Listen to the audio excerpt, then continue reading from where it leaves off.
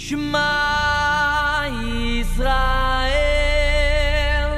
Adonai Eloheinu Adonai Echad Baruch Shem Kivod Malchuto Leolam Vaed.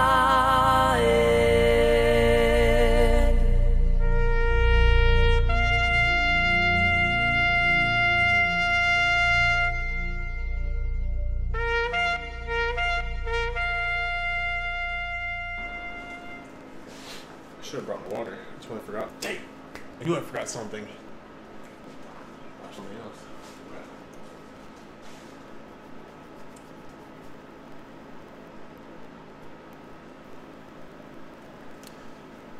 Shabbat Shalom and welcome to Light in the Way Ministries. Thank you for tuning in. Thank you for choosing us, I should say, to be an avenue for you to be able to learn about Father, to learn about the Word.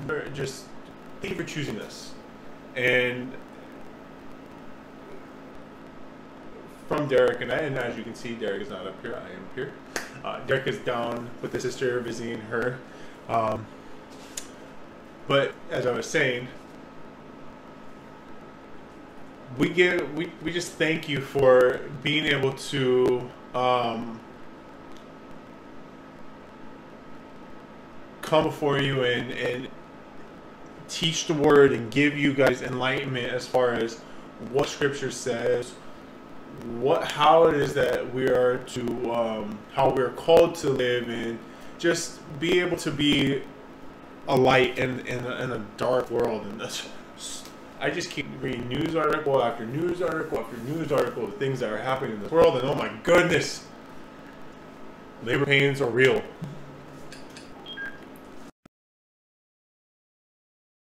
Hopefully he is.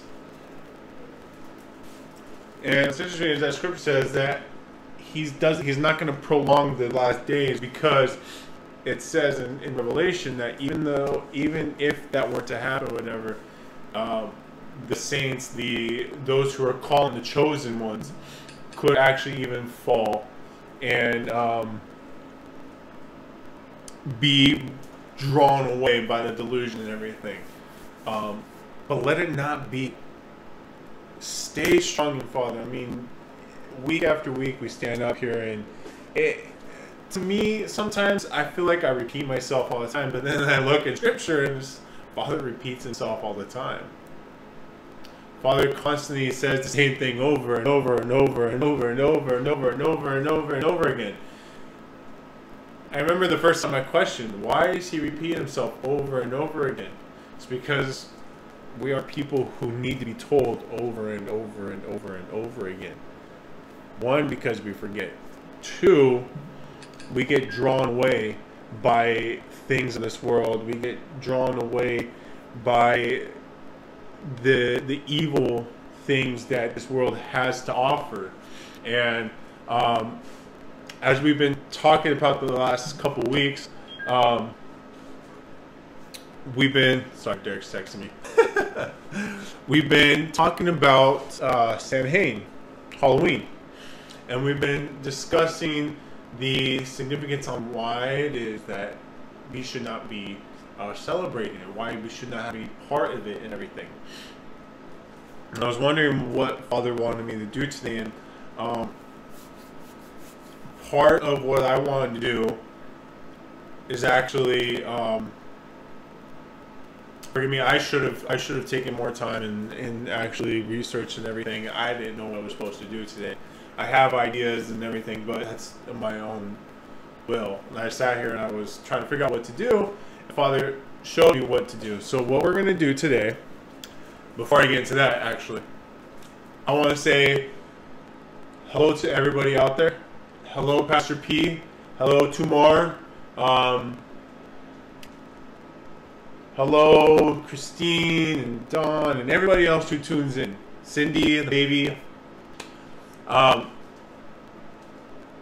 I hope everybody's having a blessed Sabbath. I know Pastor Tamar and Pastor P, you guys are 8, 9, 10 hours ahead of us. And, right? No, 10, 12 hours ahead of us, actually. And so you're already into Sunday. So I hope you guys had a blessed Sabbath. And that you guys are staying strong. So many good things are coming. So many good things. It's such an exciting time to live. Like, and we get worried about all the things that we face, the struggles, the trials, all that. That just means that Father has work for you, and that He's using you. He's making you stronger. This, just as the proverb says, a vase. I think it's a proverb.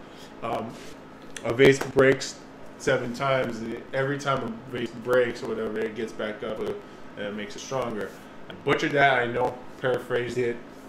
Hopefully I can correct that in the end.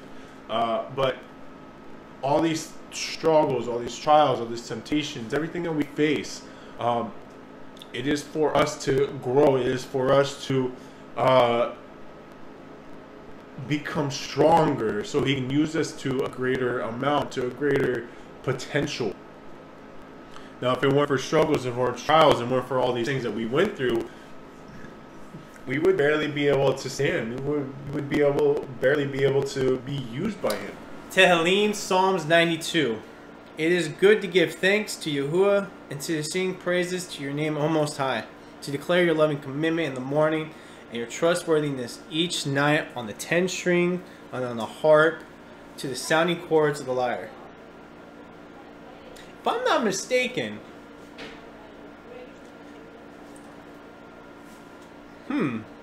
sorry for stopping, but if I'm not mistaken, because Psalms 92 is a psalm of David, and he's saying to declare your loving commitment in the morning, to your trustworthiness each night.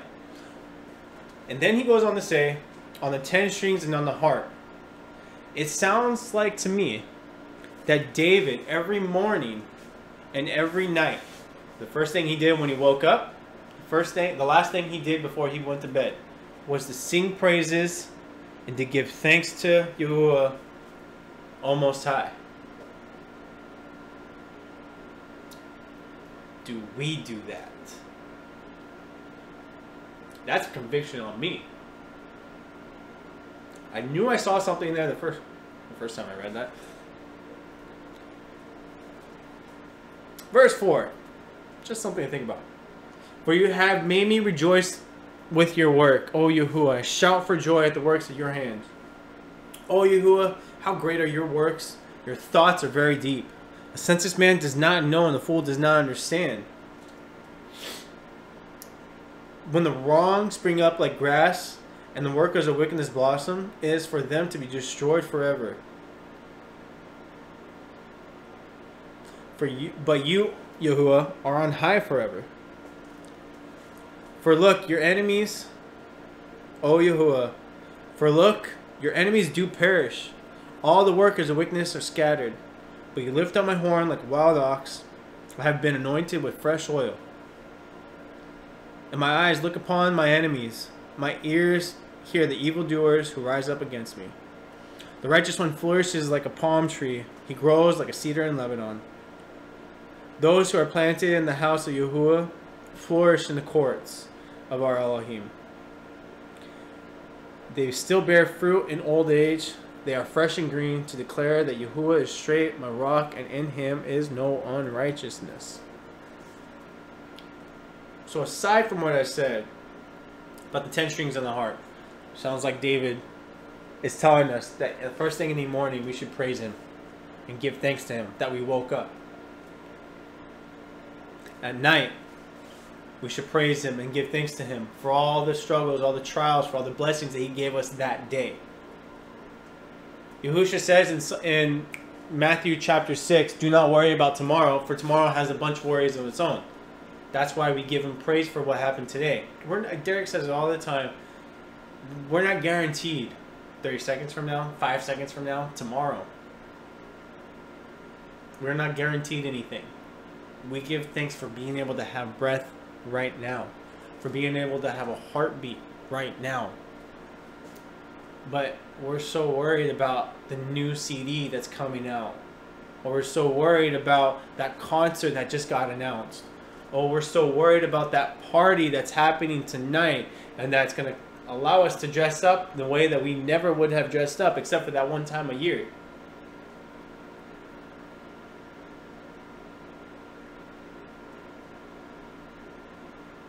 When the wrongs spring up like grass and the workers of wickedness blossom, the wheat and the tares. I don't know if we've talked about this. Wheat and the tares. They all look the same until the very end when they blossom. The wheat bows down, but the tares, they stand up tall. They're strong. It's for them to be destroyed forever. And what's interesting, now that actually just made sense. So you have the wheat and the tares. And when they blossom, the wheat bows down because it ends up getting top heavy type of thing, and it just ends up bowing down. But in that, so I'm going to give you an imagery. In Matthew 13, you talk about the wheat and the tares. And then you have the farmhand talking to the actual farmer saying, what should we do? Should we grab them right now? He said, no, wait until the harvest is ripe and then gather all the wheat, all the tares, and bundle them up and cast them aside. So when you come up to harvest time, so you have everybody going up at the right time, and then harvest time happens and the wheat bows down. In order to cut down the tares, you take a sickle. If the wheat's bowing down and you're going like this, you're dodging, all the wheat's going to be out of the way, and you're just chopping away at the tares. The tares are making themselves known. But because we're so busy bowing down to Yahuwah and humbling ourselves, or we should be, it's going to be easy for the angels, whoever they may be, the messengers, to come and gather those who are wicked and cause them and throw them into the fire, the lake of fire. So, there's actually some good. I never saw it that way. Thank you, Father. So what we're going to do is we are going to pray over the service. We're going to pray over all those who need prayer. I want to ask if there's anybody out there watching. If you guys have any prayers, you guys desire prayers, you guys want us to pray for you, have any questions. First, when it comes to questions and concerns, comments, or anything, please don't be afraid to contact us. Comment on the video when we post it up on YouTube. And comment if we say something, whatever. We want that interaction. If you have a prayer, I ask you, come to us with that prayer. Now, Father has blessed this ministry, this group of people, and it is not by my words or our words. It's by the mouth of babes, the mouth of other people, that when we pray for people, things get done. And the reason why I say it, and I don't want it to look boasting of self-righteousness or anything. All glory to the Father. All the glory to Yahuwah and Yahusha for allowing us to be that avenue, that ambassador and blessing to all of you out there, to be able to pray for you and to have things done. But I ask you, pray, because ask us for prayer. Don't be afraid, and we want to be able to pray for you and show you the awesomeness and the majesticness and the miracles that Yahuwah has for you and who He is. So, if you're watching this and you have prayer, please contact us. Comment on the video. All the information is going to be at the end.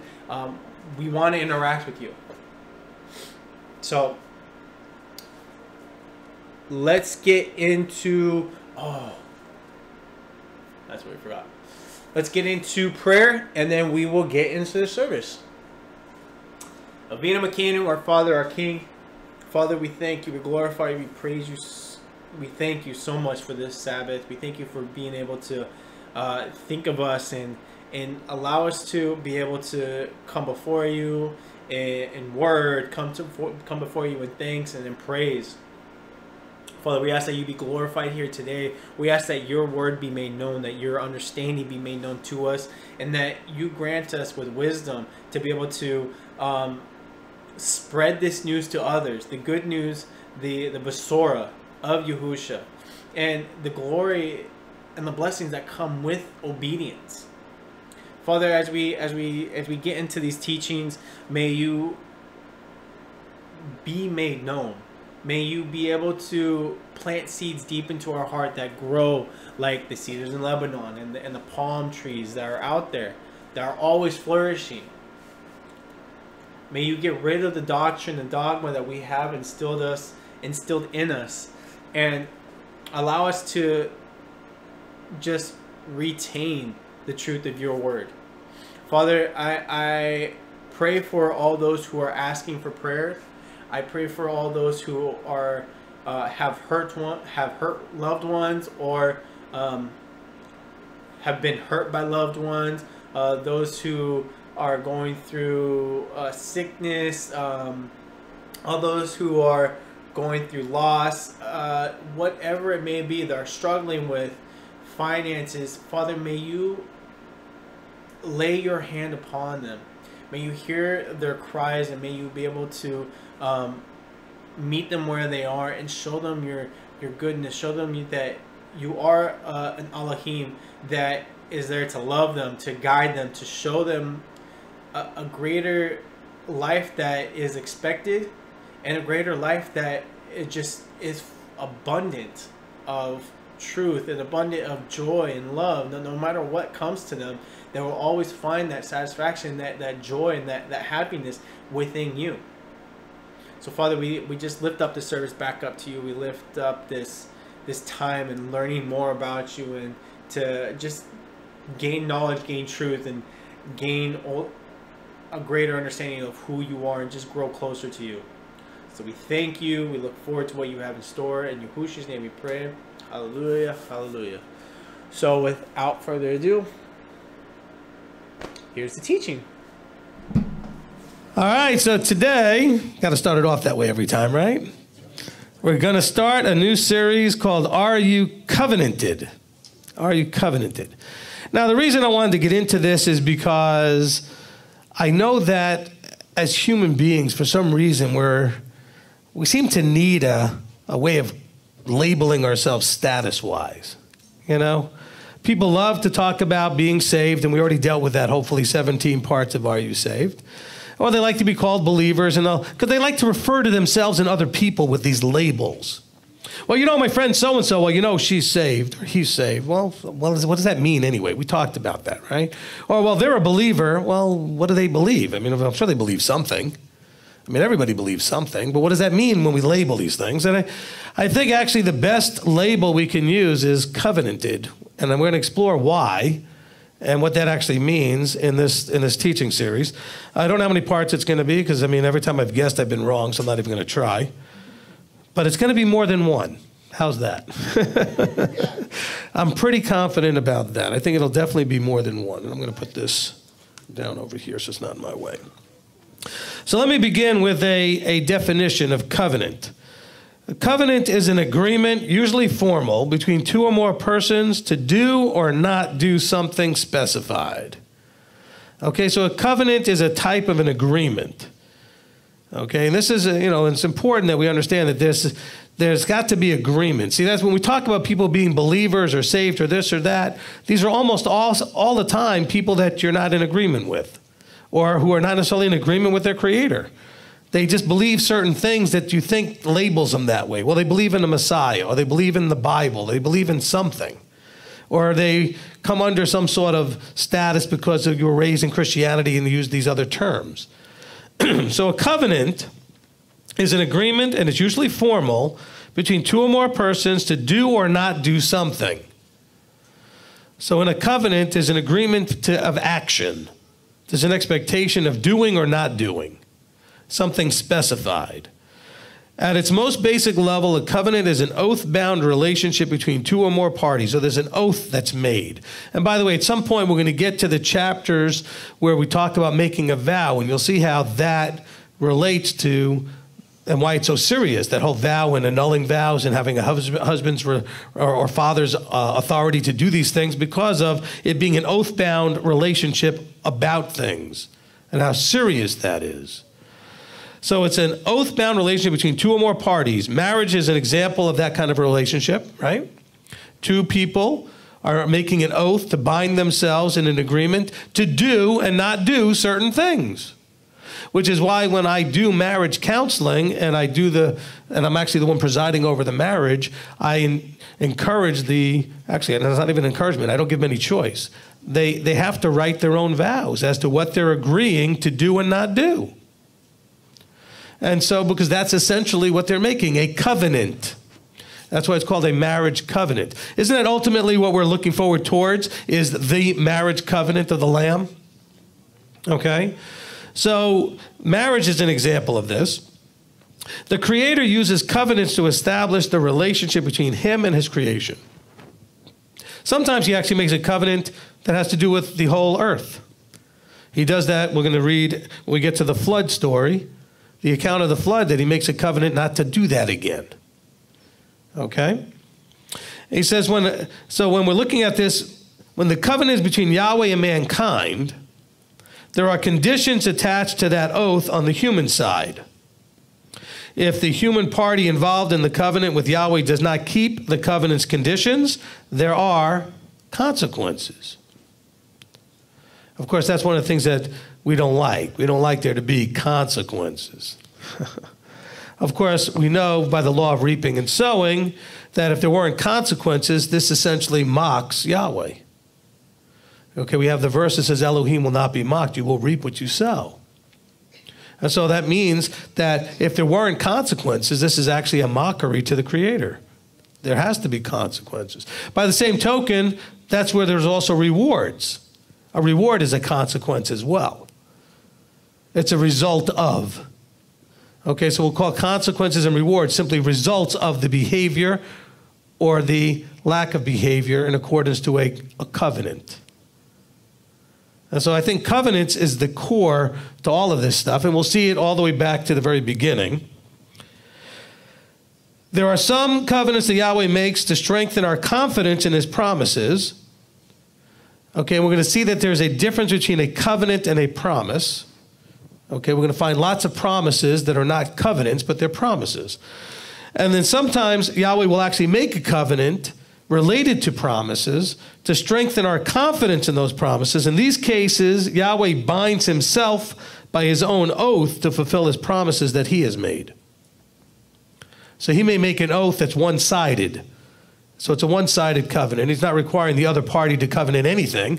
He's just going to make an oath and a covenant in order to make sure you believe He means what He says. Because He knows that we suffer from a disease called fear and doubt. And so that doubt is the problem. So He makes several covenants in the Scriptures simply by Himself with another party, simply to say, I'm covenanting, you don't have to do anything, but it's my covenant to prove that my promises, I will keep them. Not that we should never doubt that Yahweh would keep His promises anyway. But He actually does this very formal thing called a covenant to help us to understand that He's binding Himself by His own oath to keep His promises. Now, there are covenants that we also find in Scripture between people. And I'm just going to look at a couple of them quickly so you can see that a covenant is, at the basic level, is an oath-bound relationship between two or more parties. It can be individuals. It doesn't have to only be with Yahweh. Let's look at Genesis 14:13 for a second. I'm just going to look at a couple of these real quickly. In Bereshit 14:13. And we're not going to get into much detail about them. We're just going to see that there actually was a covenant thing. So in Genesis 14:13 it says, and one who had escaped came and informed Avram, the Hebrew, for he dwelt by the terebinth trees of Mamre, the Amorite, brother of Eshcol and brother of Anor, and they had a covenant with Abram. So there was an agreement between these parties with Abram in a relationship and how they would watch out for each other, whatever it was. They had a covenant. You see this in things even like in our governments today, like NATO. Right? NATO is a covenant between nations that says if somebody attacks one of us, the others will come and defend. So it's a contract or an oath-bound relationship. So here was one involving Abram. I'm going to read a couple of more. In Genesis 21 and verse 27.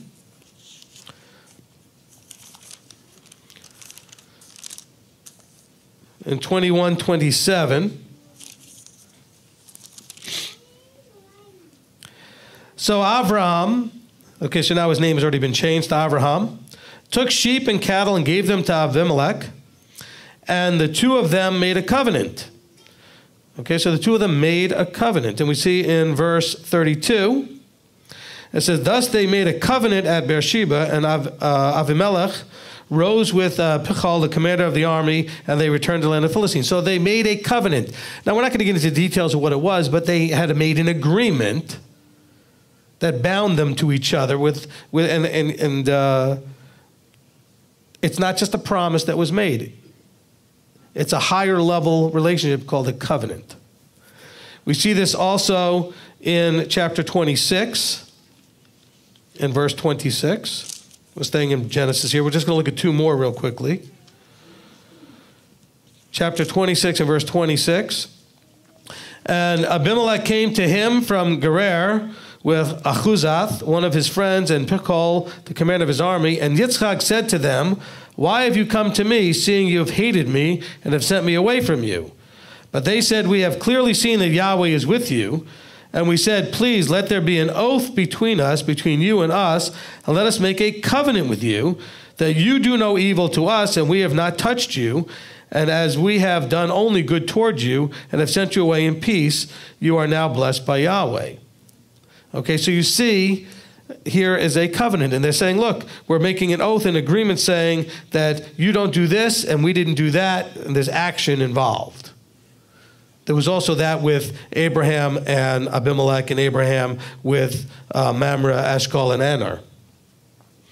And the last one we'll look at is with Yaakov and Lavan in chapter 31. We'll stay there in Genesis 31. And of course, we can look at dozens and dozens of these throughout the scriptures here, but I just want to show you that it's not unusual for people to make covenants. Of course, we know of marriage covenant as being one simple one, but they make covenants for various reasons.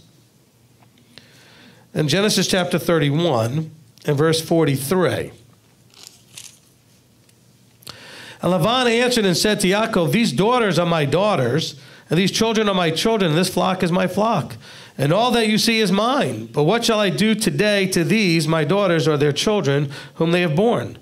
And now come, let us make a covenant, you and I, and it shall be a witness between you and me. See, that's the other part of the covenant, is that covenants are witnesses. And so maybe when we see the word witness throughout Scripture, we should be thinking, I wonder what covenant it's talking about. Because the covenant is a witness between. Now, witness between what? That they've come to an agreement, and that agreement requires action on each side, or things not to happen on each side. They're agreeing to do or not to do. So Yaakov took a stone and set it up as a standing column, and Yaakov said to his brothers, gather stones, and they took stones and made a heap, and they ate there on the heap. And Lavan called it Yagar Sehudutha, but Yaakov called it Galed. And Lavan said, this heap is a witness between you and me today. That is why its name was called Galed. Also Mitzpah, because he said, let Yahweh watch between you and me when we are out of each other's sight. If you afflict my daughters, or if you take other wives besides my daughters, although no man is with us, see Elohim is witness between you and me. And Lavan said to Yaakov, see this heap and see this standing column which I have placed between you and me.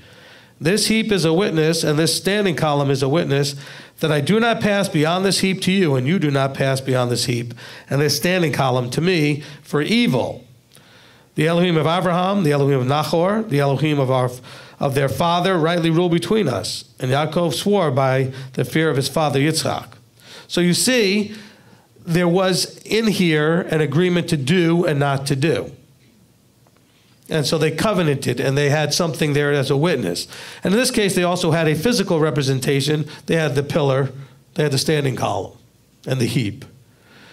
And so a lot of times there is some sort of a way to witness, either a documentation. We'll see this with Israel with the tablets of stone, which the commandments are written on.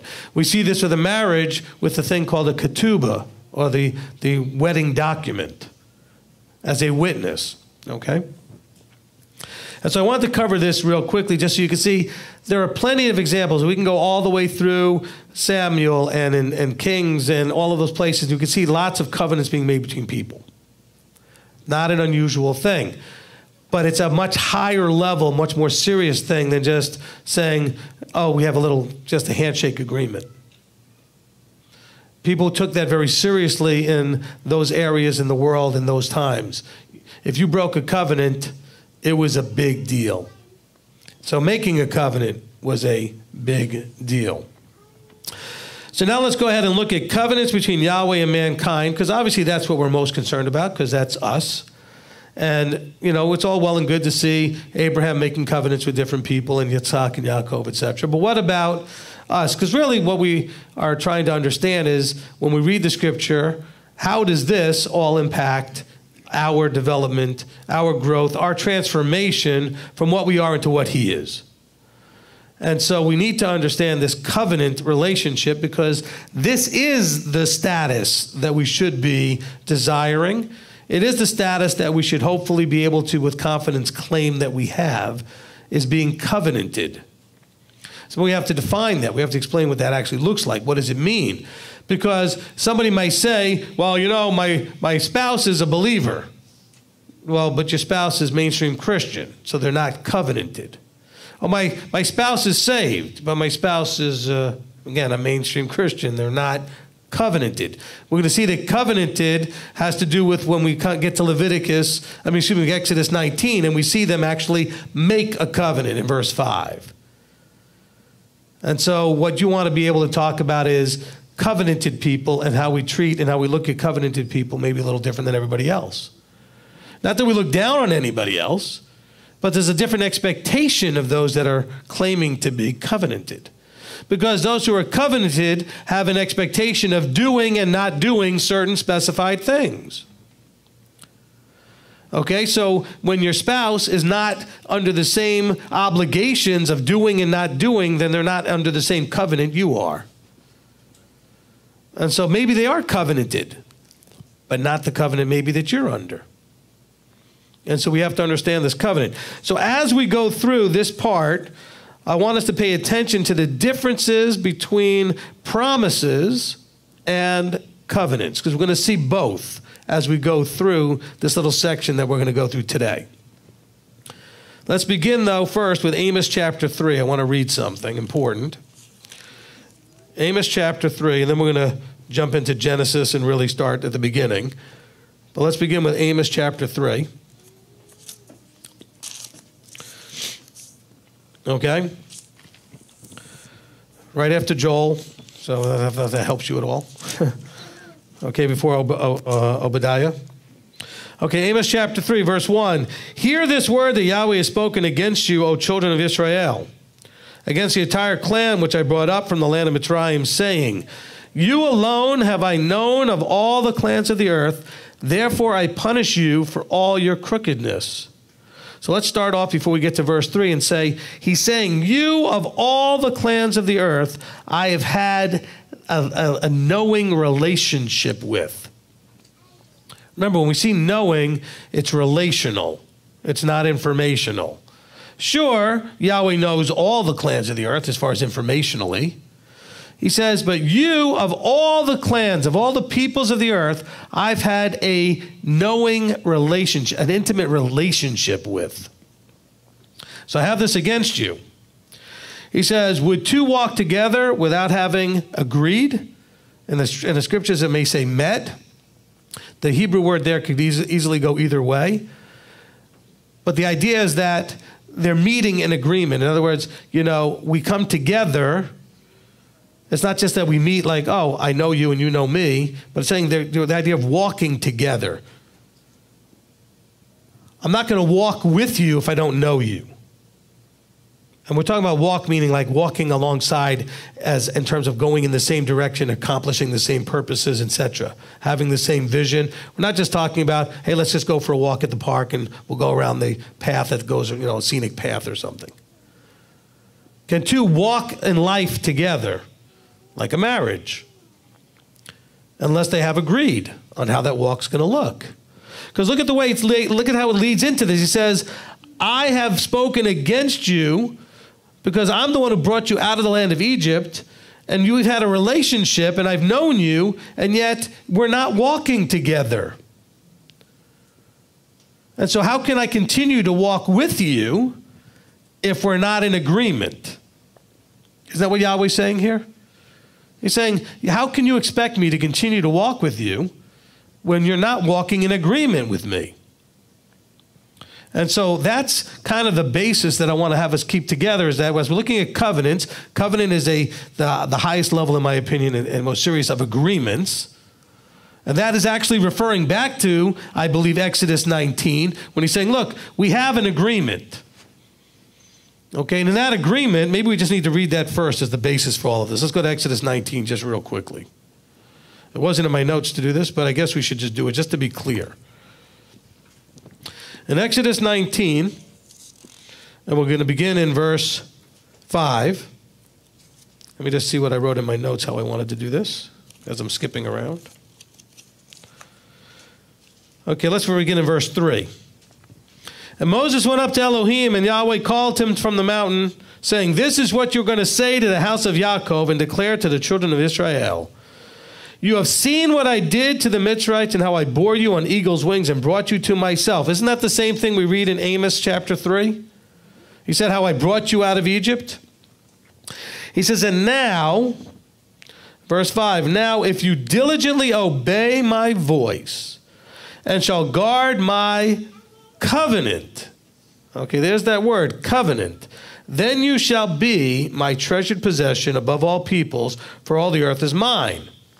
So he says, remember, the covenant has in it an obligation of doing and not doing that's to be specified.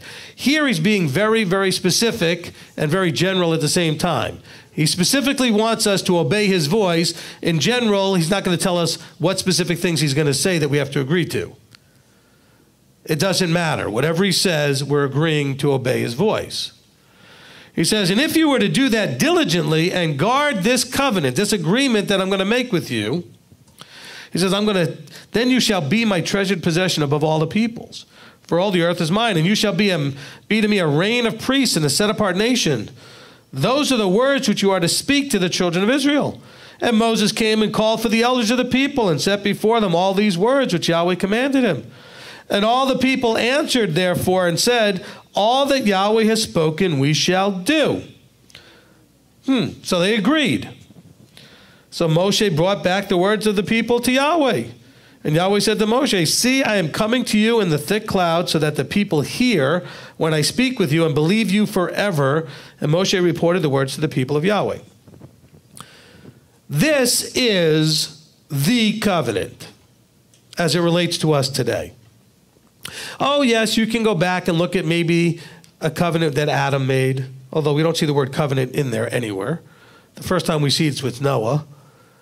You can go back to the Noahic covenant. You can go back to the Davidic covenant. You can go to anywhere. You can go to any covenant you want. But really, you and I, as relates all the way through the rest of Scriptures, it's about being Israel. We've talked about this many, many times in Discovering Your Identity series, that it's about being Israel and about how we can become a part of Israel and the obligations of being a citizen of Israel.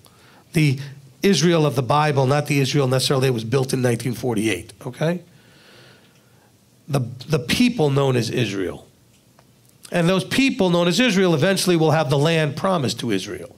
And we're going to read that today as part of the promises part, like understanding that there are promises and covenants.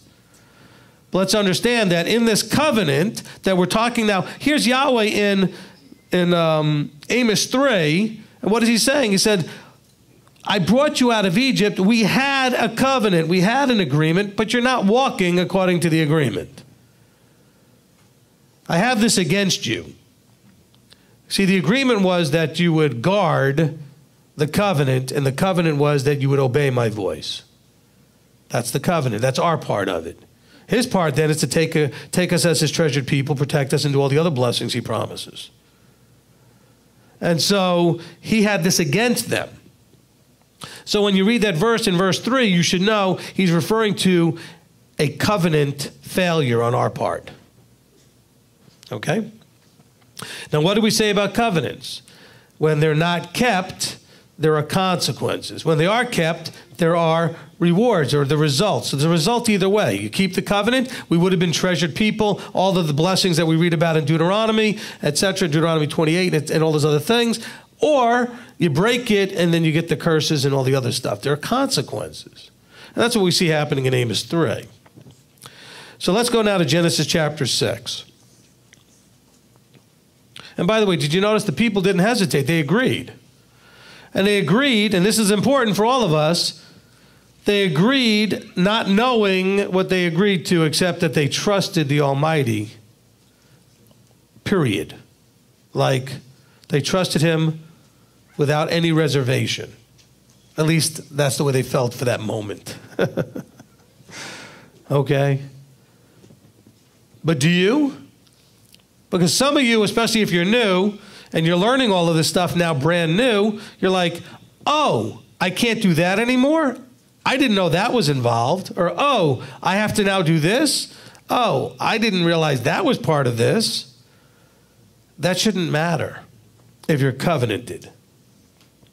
See, but when you came to this, you were seeking truth. You knew your peace had been disturbed. You know, he disturbed your peace and got you all questioning. But you hadn't realized that it was all going to lead back to Exodus 19 and a covenant, where you are actually coming into a choice. Do you want to be grafted in? Well, grafting into what? A covenant.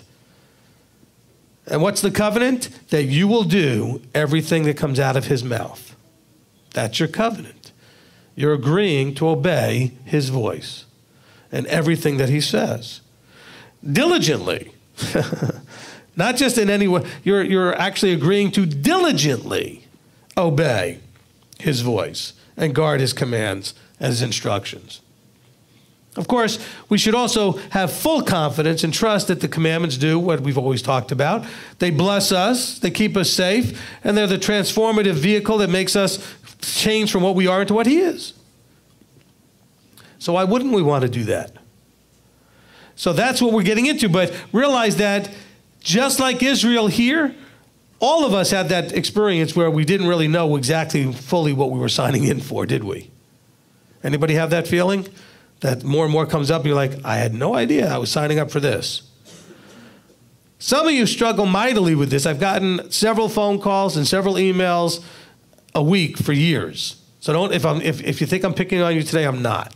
I mean, I get them every week for years and years and years. People that are like, I'm new to this and I've made some choices, but I don't know how to tell my parents, or I don't know how to tell my children.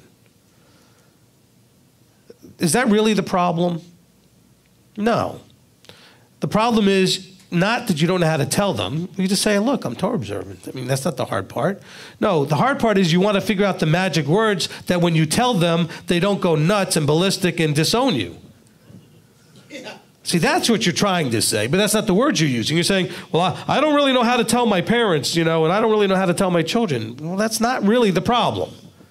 It's not like there's really a challenge in using the word saying, hey, I've been going on this journey and I found this to be true and I'm walking this. No, but you want the words that are going to keep them from reacting the way you know they will. Well, why are you afraid of that? He says, if you diligently obey my voice, period.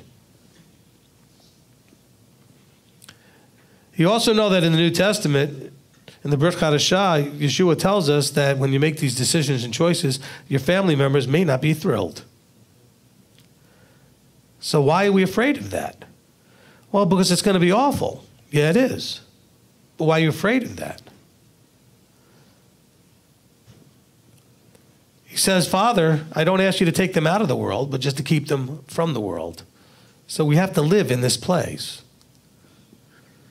This is not a fun place to live unless it's under his authority. And it's not at the moment. So that's why it's not a fun place to live. But see, that goes back to, if you're covenanted, you simply explain, how do I explain this to my children? Explain to them that you came to realize you need to be covenanted. And in that covenant, it requires you to diligently obey his voice, which means that you're not eating pork anymore, shellfish and catfish, and you're going to go start keeping Saturday and not Sunday. You're not doing Christmas. And, in other words, you're going to diligently obey his voice. And I'm just letting you know, family, so that you know. Especially as we start coming around, we're circling into the fall now, which means all of that Christmas stuff is going to come up for all the first timers. And how do I tell my family I'm not doing this? You tell them. But, what do you mean, but? Yeah, they're going to react whatever way they do. Some of you may be surprised that they don't react as bad as you think. Some of you may be surprised they act worse than you thought. But they're going to do whatever they're going to do. Why does it make any difference as to what you do? You need to do what you need to do. Now, you don't need to go tell everybody you've made this choice unless they need to know. So obviously, if there's things that happen like Christmas, which the family usually does certain things together, and certain things happen with presents and parties or dinners or whatever, well, yeah, you're going to have to tell them you're not doing it. That part you're going to have to communicate. Some of you who are watching a live stream need to stop going to your Sunday churches. I mean, when are you going to get your foot out of the other camp? And be of two minds. But, what's the but? Do you think that you're the only one that's ever had to deal with this? Or you're the first person but you don't understand. My family's, everybody in my family's a pastor. Don't laugh. I've had like 80 million conversations with people that have told me that. If you live in the South, everybody's relative's a pastor. I'm telling you. You don't understand. My sister's a pastor. My brother's a pastor. I'm 17 generations of pastors. Okay, fine. So what? What's your point? So you're not going to covenant? Well, good. Then don't covenant. Nobody's forcing you. When are you going to stand up and make a choice, make a decision and a commitment? That's what the people had to do here. And of course, you see them failing at it a lot of times. And we can look at them going, what's wrong with these people? What's wrong with you? You got your own moments like they did. Oh, it's so easy to judge them. How could they see those signs and wonders and miracles and then do what they did, not going in the land when they saw the giants and stuff? I don't know. Giants? We're talking about real 13, 14, 15-foot people. And you're afraid of your 5-foot mother. If she's that tall.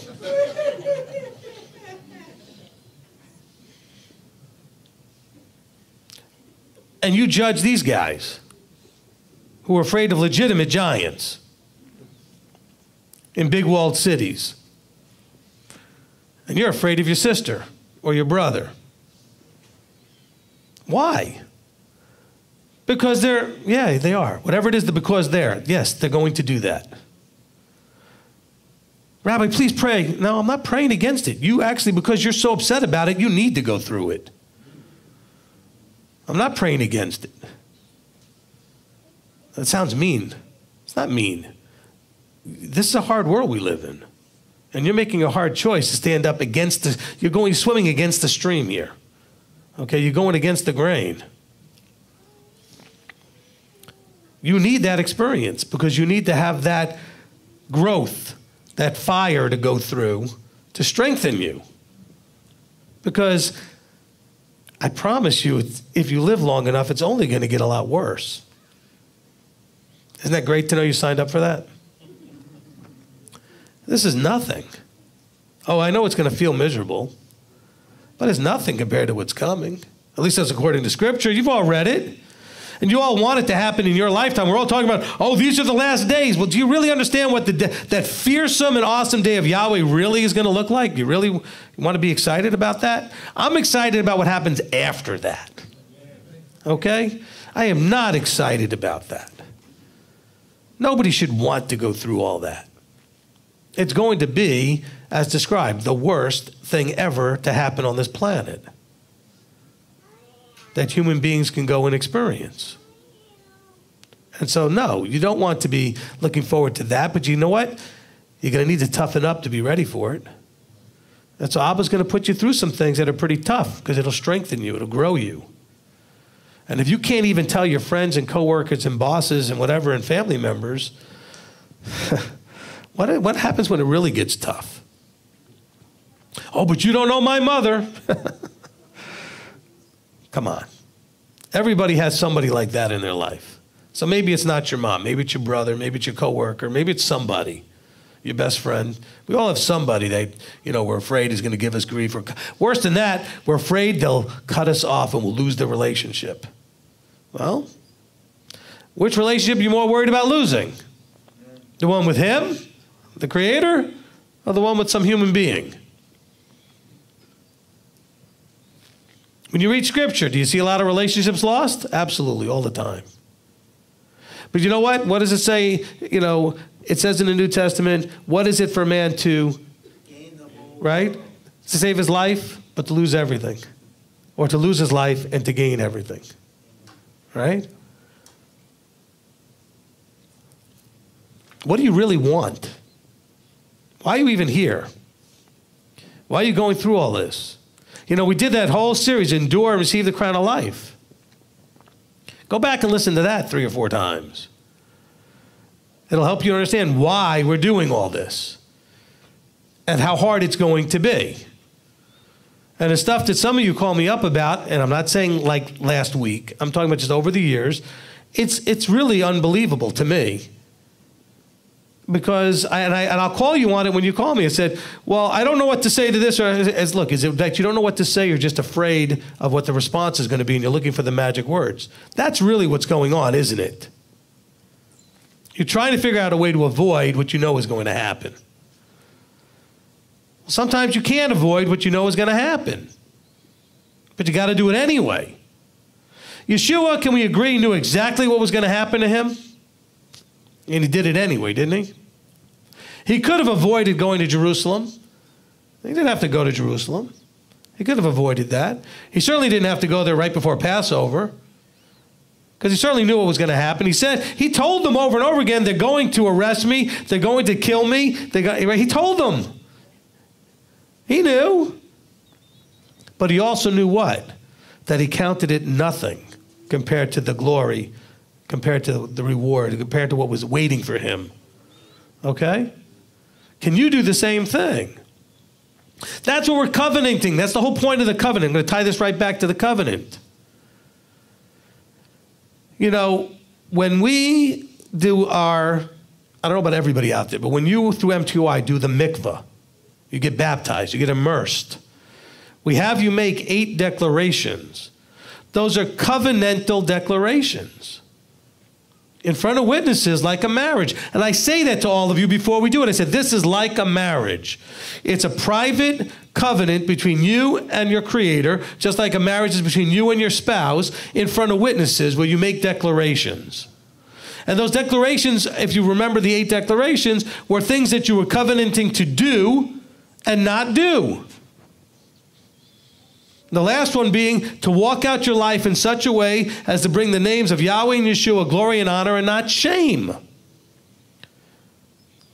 That's an oath that includes action, doing and not doing. That's a covenant. And so you covenanted. But you know what? Then you got wet and you came out of the water and you were all excited and you were all great for about 5 minutes and then the life started again. Maybe you need to take the 8 declarations and put them up real big on your wall somewhere. And so you can see you made those covenants, those promises. But they're not just promises, they're commitments. And that's why it says specifically in each one, of my own free will, I have chosen to do this, this, and this, or to stop doing this, this, and this.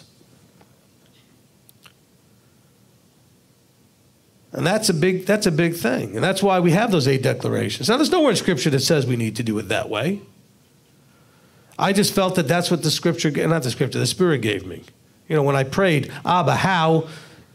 You know, if you ever get into ministry, the first thing you're going to realize is you're going to need to know how to do certain things because people are going to expect you to do a wedding or a funeral or a baptism. And guess what? There's no set scripture on how to do any of that. You can't show me the wedding verses.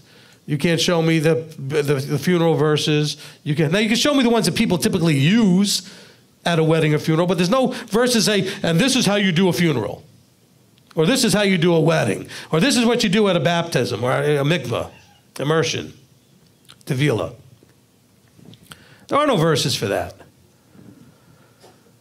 So we have to hope that Abba will inspire leadership to know what to do. And so this is what he's inspired me to do anyway. But I want you to understand that it's covenantal. It's your making commitments and promises to being a part of a covenant relationship called Israel. That covenant relationship is established right here in Exodus 19, verse 5. The agreement to diligently obey his voice. A lot of us are somewhat reluctantly obeying his voice.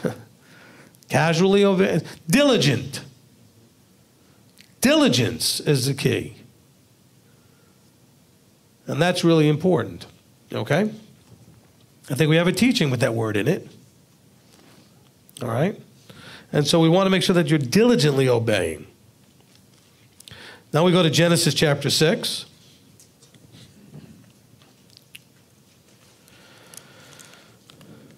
And we're going to see the first reference to the word covenant. In the Hebrew, this is brit. Okay? A brit. As a matter of fact, they will call when a boy is circumcised on the 8th day, in the Hebrew they call that a brit milah. Okay?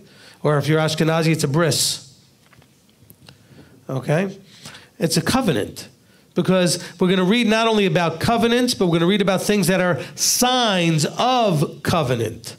Signs that you are covenanted. That you are a part of a covenant.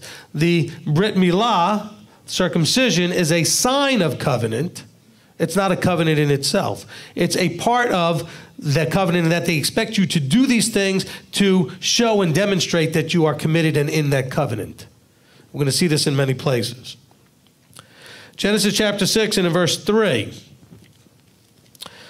And Yahweh said, my spirit shall not strive with man forever in his going astray. He is flesh and his days shall be 120. Now in that verse, I believe it's hints that there's already a covenant in place. It doesn't say it. But he's saying, I'm not going to strive with man. And I don't think he'd be striving unless there was an expectation, hey, we've agreed and you're not keeping the agreement and I'm tired of fighting with you about this or striving with you and having you go astray. Doesn't it sound like that? Like a husband and a wife saying, you know what? This is just, I can't do this anymore. I'm tired of just battling with you all the time. We just don't agree. We're not on the same page. So it doesn't say there was a covenant in place here. And the word covenant doesn't appear until a few verses later for the first time in Scripture. But yet, I believe that verse hints that there was one in place. And he said, I'm not. He says, my spirit shall not strive. But by spirit, what do we understand the word spirit to mean? His intrinsic nature. He says, my nature is not going to strive against man's nature.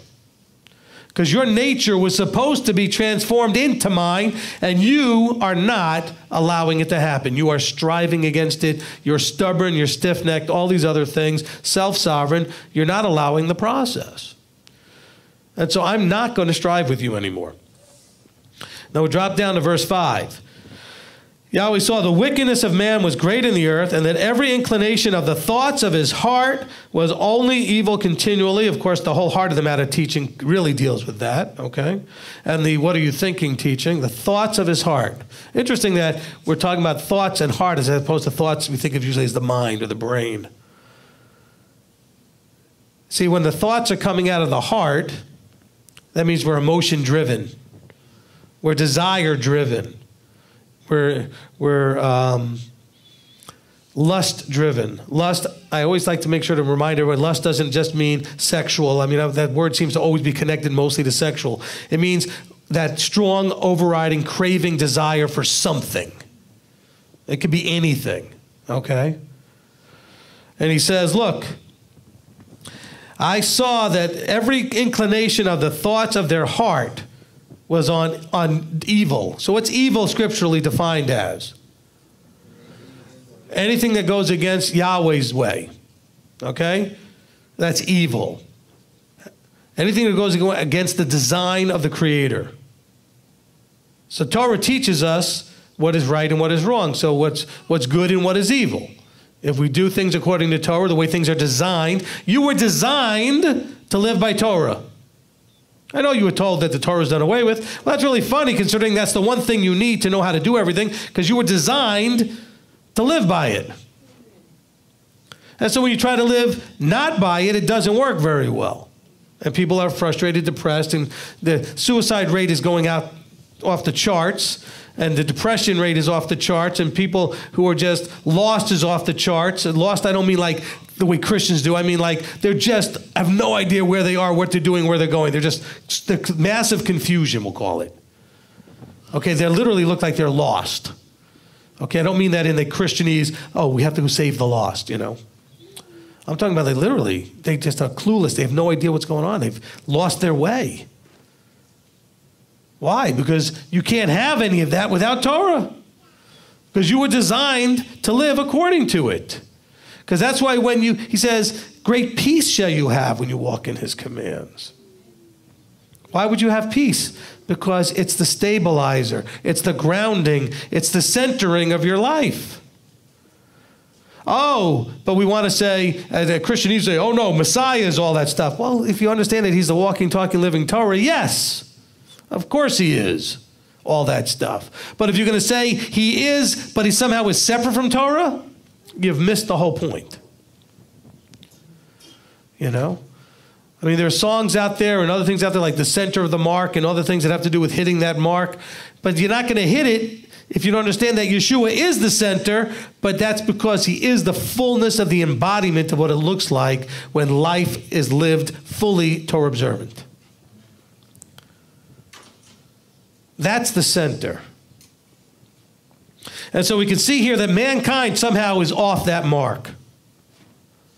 And they're just not listening at all. So I believe that it's hinted here that there was a covenant being broken. And so now what we're going to see is that there's consequences, which also makes me feel like there was a covenant because of the consequences. Okay? He says here in verse, we just read verse 5, verse 6, Yahweh was sorry they had made man on the earth, and he was grieved in his heart. And Yahweh said, I am going to wipe off man whom I have created from the face of the earth, both man and beast, creeping creature, and birds of the heavens, for I am sorry that I have made them. Wow. I mean, think about how bad that had gotten for Yahweh to be like, you know what? I'm sorry I made these guys. All they're doing is breaking my heart and giving each other grief all the time. You know, some of you have had the very sad experience of looking at your children, especially if you're older and have adult children that have just gone the wrong way, saying, my children have given me nothing but heartache. They've caused nothing but sadness. Or so maybe a parent has told you that when you were not Torah observant yet and just a wild, whatever, crazy person that you might have been. But this is a parent looking down at his children saying, all you're doing is causing grief for each other, for me, for everybody. Because of what? The thoughts of their hearts, which means that they were craving, desiring. This goes back to the whole idea of coveting. Okay, we talked about this, I think, earlier during the prayer time. But just to understand that we're being run by this idea of desire, of covenant. Of coveting. I want, I need, instead of saying, I appreciate what I have.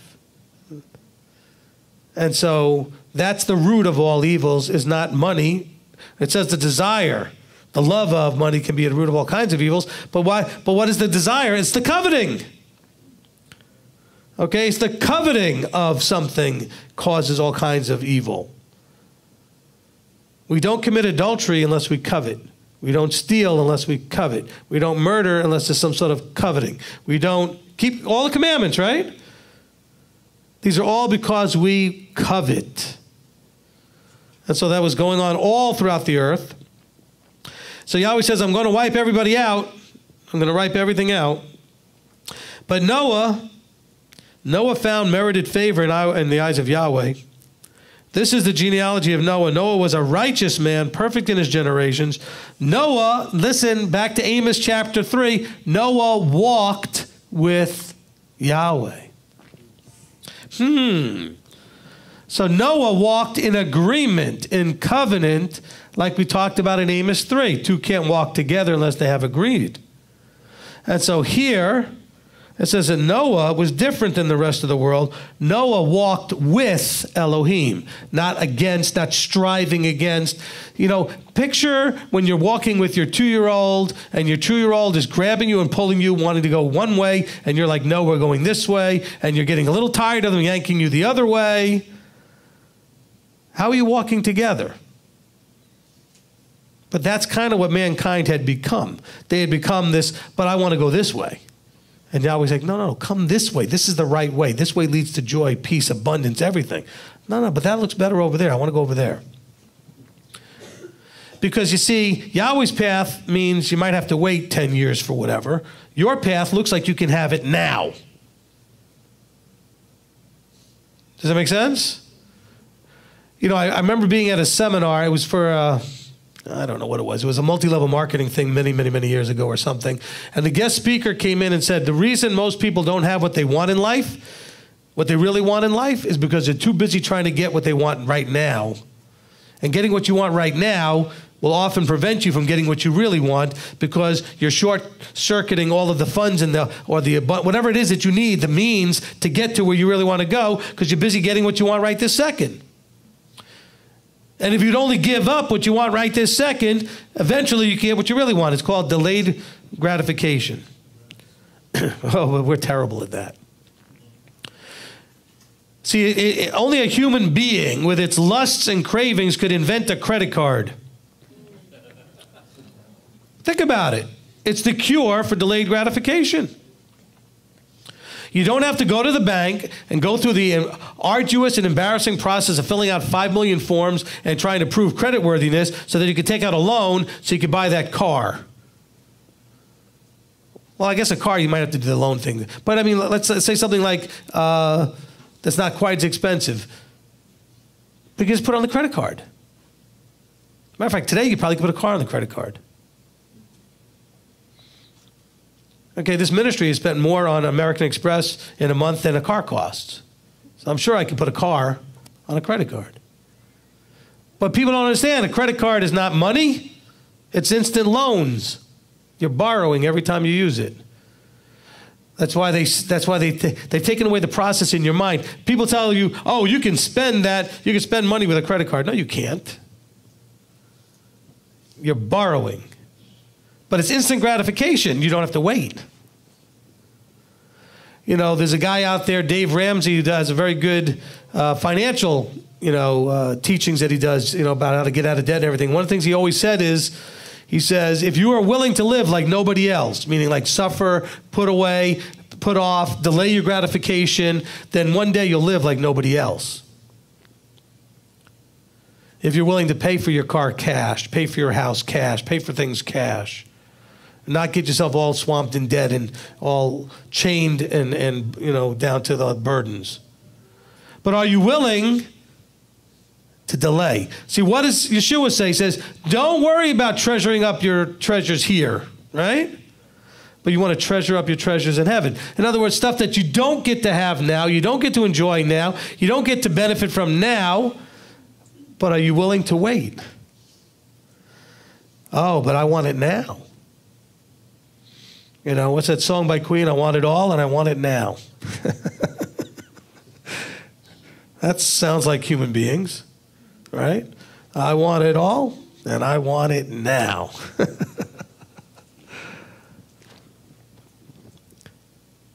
And that's where we run into all this trouble, right? He says, but Noah walked with Elohim. He trusted Elohim. He was righteous. What does the word righteous mean? He was doing what is right. Well, what's right? Only that which comes from Yahweh. Yahweh decides and determines what's right and what's wrong. So for him to be righteous, it means he was doing things according to Yahweh's will and instruction. So there must have been some information here that we don't read about that Noah had. Noah had access to and was part of a covenant because they were in agreement and they were walking together. So that's why Noah gets selected here. Not because he was just a nice guy, a good-looking guy, a sweetheart of a guy, just a fun-loving guy. No, he was a righteous man, perfect in his generations, who walked with Elohim. He wasn't striving like the others were in verse 3. Verse 10, so Noah brought forth 3 sons, Shem, Ham, and Japheth, and the earth was corrupt before Elohim, and the earth was filled with violence. And Elohim looked upon the earth and saw that it was corrupt, for all flesh had corrupted their way on the earth. Now, by the way, when it said it was full of violence, don't only link that idea of violence to physical violence. It is violence. Think about, I guess I should read it to you real quickly. Ezekiel 22. Okay? Let's go there. That's not even in my notes, but that's okay. Ezekiel 22. All right? What kind of violence is he talking about? See, this is why. See, if you were to study your word and study your scripture and open yourself up, this is what the Spirit does. You want to know what? Because people say, well, I want to see the Spirit moving. You just saw it. I was reading something in Genesis, and the Spirit moved to remind me of a verse. See, it doesn't have to be something like gold dust flying out of the ceiling and landing on people. It can be something as simple as that's what the Spirit does. It will bring and stir to remembrance. I do not have anywhere in my notes that I was going to go to Ezekiel 22, but in reading the verse, that's what the Spirit does. Because look at what we just read. It says, Elohim looked, this is back in that verse, he said, for all the, it was corrupt. No, verse 11, it said, the earth was corrupt before Elohim, and the earth was filled with violence. And so we don't know what that looks like, except, what are we thinking? They were all running around with swords and things killing each other. Isn't that what you're thinking? Everybody fighting all over the place, beating each other up and killing each other. But look what it says in Ezekiel 22, verse 26. Her priests have done violence to my teaching, and they profane my set-apart matters. They have not distinguished between the set-apart and profane, nor have they made known the difference between the unclean and the clean, and they have hidden their eyes from my Sabbaths, and I profaned in their midst. Do you think maybe that was going on in Genesis chapter 6? Could that be the violence that we're talking about? Sure, there was killing going on also, because one of the things he tells us is not to murder. So I'm sure that was happening. I'm sure there was raping and pillaging and stealing and all the other stuff that's violent. But really, it's all things, not just that kind of violence. But included with that is the violence to his teachings. So, because I think we can assume, because of Noah walking with him, that there had already been instruction. There had already, we see that with Adam and Chava when they have their children. All right, and Cain and Havel, what do we see? What did Yahweh say? He says, well, you should know how to do this. And if you do it the right way, what do you mean the right way? You mean there's a right way? Of course they knew there was a right way. He had taught them. Just because we don't read about it doesn't mean it's not there. We have to look at what's implied. Like when we read in verse 3 of chapter 6, when it said, my spirit shall not strive forever with man, we can see that this implies that there was an agreement that was being broken. Even though we don't read anywhere where that agreement was made. And so here it says that there was violence and was filled the earth. Let's go back to Genesis. In verse 12 it says, and Elohim looked upon earth and saw that it was corrupt, and all flesh had corrupted their way on the earth. Elohim said to Noah, the end of all flesh has come before me, for the earth is filled with violence through them. And see, I am going to destroy them from the earth. Also, this connects back to verse 3 where he says, I'm tired of striving with them. They want to do things violently to my teachings, and I want them to obey my teachings. So he says to him in verse 14, he says, Make yourself an ark of gopher wood. Make rooms in the ark and cover it inside and outside with tar. And this is how you are to make it. And he gives the dimensions of it. And then he goes to verse 17. And see, I am myself. I am bringing a flood waters on the earth to destroy all flesh, in which is breath of life, and under the heavens all that is on the earth is to die. Now look at verse 18. This is the first place we see the word covenant. He says, and I shall establish my covenant with you. And you shall come into the ark, you and your sons and your wife and your sons' wives with you. I think even in the way he says it in verse 18, I almost feel there's a hint saying, the covenant that I already had with others, which they broke, I'm now going to covenant with you. I think there was always one. I think it started with Adam, and that it was intended to go all the way through to the end. He says, but I'm now going to covenant with you. I don't think Yahweh's covenants are ever different. It's the same covenant all the way through. He says, but they blew it. I'm tired of striving with them. You're walking with me. I'm now going to covenant with you. He says, I'm going to covenant with you, and you shall come into the ark, you and your sons and your wife and your sons' wives with you. Okay, so this is it. Now, I wrote in my notes here, this is the first reference to the word covenant, but is it actually the first covenant? So my point is, I don't think this is actually the first covenant. So let's go to Genesis chapter 1. So what we're looking for is hints of a covenant. Okay, I think we're barely just going to get this done here for today. So what did we say that a covenant is? It's an agreement between individuals, two or more, with expectations and consequences. So just because the word covenant isn't used doesn't mean that there wasn't a covenant. Look what happens here in Genesis 2. And we're going to go to verse 15. And Yahweh Elohim took the man and put him in the Garden of Eden to work it and to guard it. Notice what he says here. Yahweh took man, put him in the garden to do something. So there's a relationship and an expectation, right? To guard it and to work it. And Yahweh Elohim commanded the man, saying, eat of every tree of the garden, but do not eat of the tree of knowledge of good and evil, for in that day that you eat of it, you shall certainly die. That sounds like a covenant. He said, I put you here to do something. And here's the relationship. I put you in the garden. I gave you the garden. I gave you everything you need. I expect you to work that garden. I allow you to eat anything you want. You just can't eat this. If you eat this, you're going to die. See, that's covenant language. Remember, we've done a lot of teachings. We talk about seeing discipleship language. Now we're going to be looking for covenant language. So here you are in the very beginning with the very first created beings, and you see covenant language. Okay, he says, I'm going to put you here in this garden. You didn't have anything. You have a garden now. It's yours. And you can eat everything except from this one tree.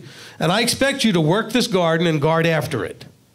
That's our relationship. It's a covenant. Like a marriage. Okay? So here's the thing. I've taken you. I've placed you here. This is what I provided you. This is what I expect. And that's a covenant. And it had consequences. He said, but if you eat of this tree, you shall certainly die. So now we go to chapter 3, and we get in verse 1. And the serpent was more crafty than any beast of the field which Yahweh Elohim had made, and he said to the woman, is it true that Elohim has said, do not eat of every tree of the garden? And the woman said to the serpent, we are to eat of the fruit of the trees of the garden. But the fruit of the tree which is in the midst of the garden, Elohim has said, do not eat of it, nor touch it, lest you die. Now, of course, he didn't say don't touch it in the verse we read in chapter 2. He may or may not have said that, but that's okay. But she said, don't eat or touch it, lest you die. And the serpent said to the woman, you shall certainly not die. For Elohim knows that in the day that you eat of it, your eyes shall be opened, and you shall be like Elohim, knowing good and evil. And the woman saw that the tree was good for food, that it was pleasant to the eyes, and the tree desirable to make one wise. And she took of its fruit and ate, and she also gave her husband with her, and he ate. Then the eyes of both of them were opened, and they knew that they were naked, and they sewed fig leaves together and made loin coverings for themselves. And they heard the sound of Yahweh Elohim walking about in the garden in the cool of the day, and Adam and his wife hid themselves from the presence of Yahweh Elohim among the trees of the garden. And Yahweh said, called to Adam, said, where are you? And he said, I heard your voice in the garden, and I was afraid, because I was naked, so I hid myself. And he said, who made you know that you were naked? Have you eaten of the tree which I commanded you that you should not eat? And the man said, the woman who you gave me, she gave me the tree and I ate. And Yahweh Elohim said to the woman, what is this you have done?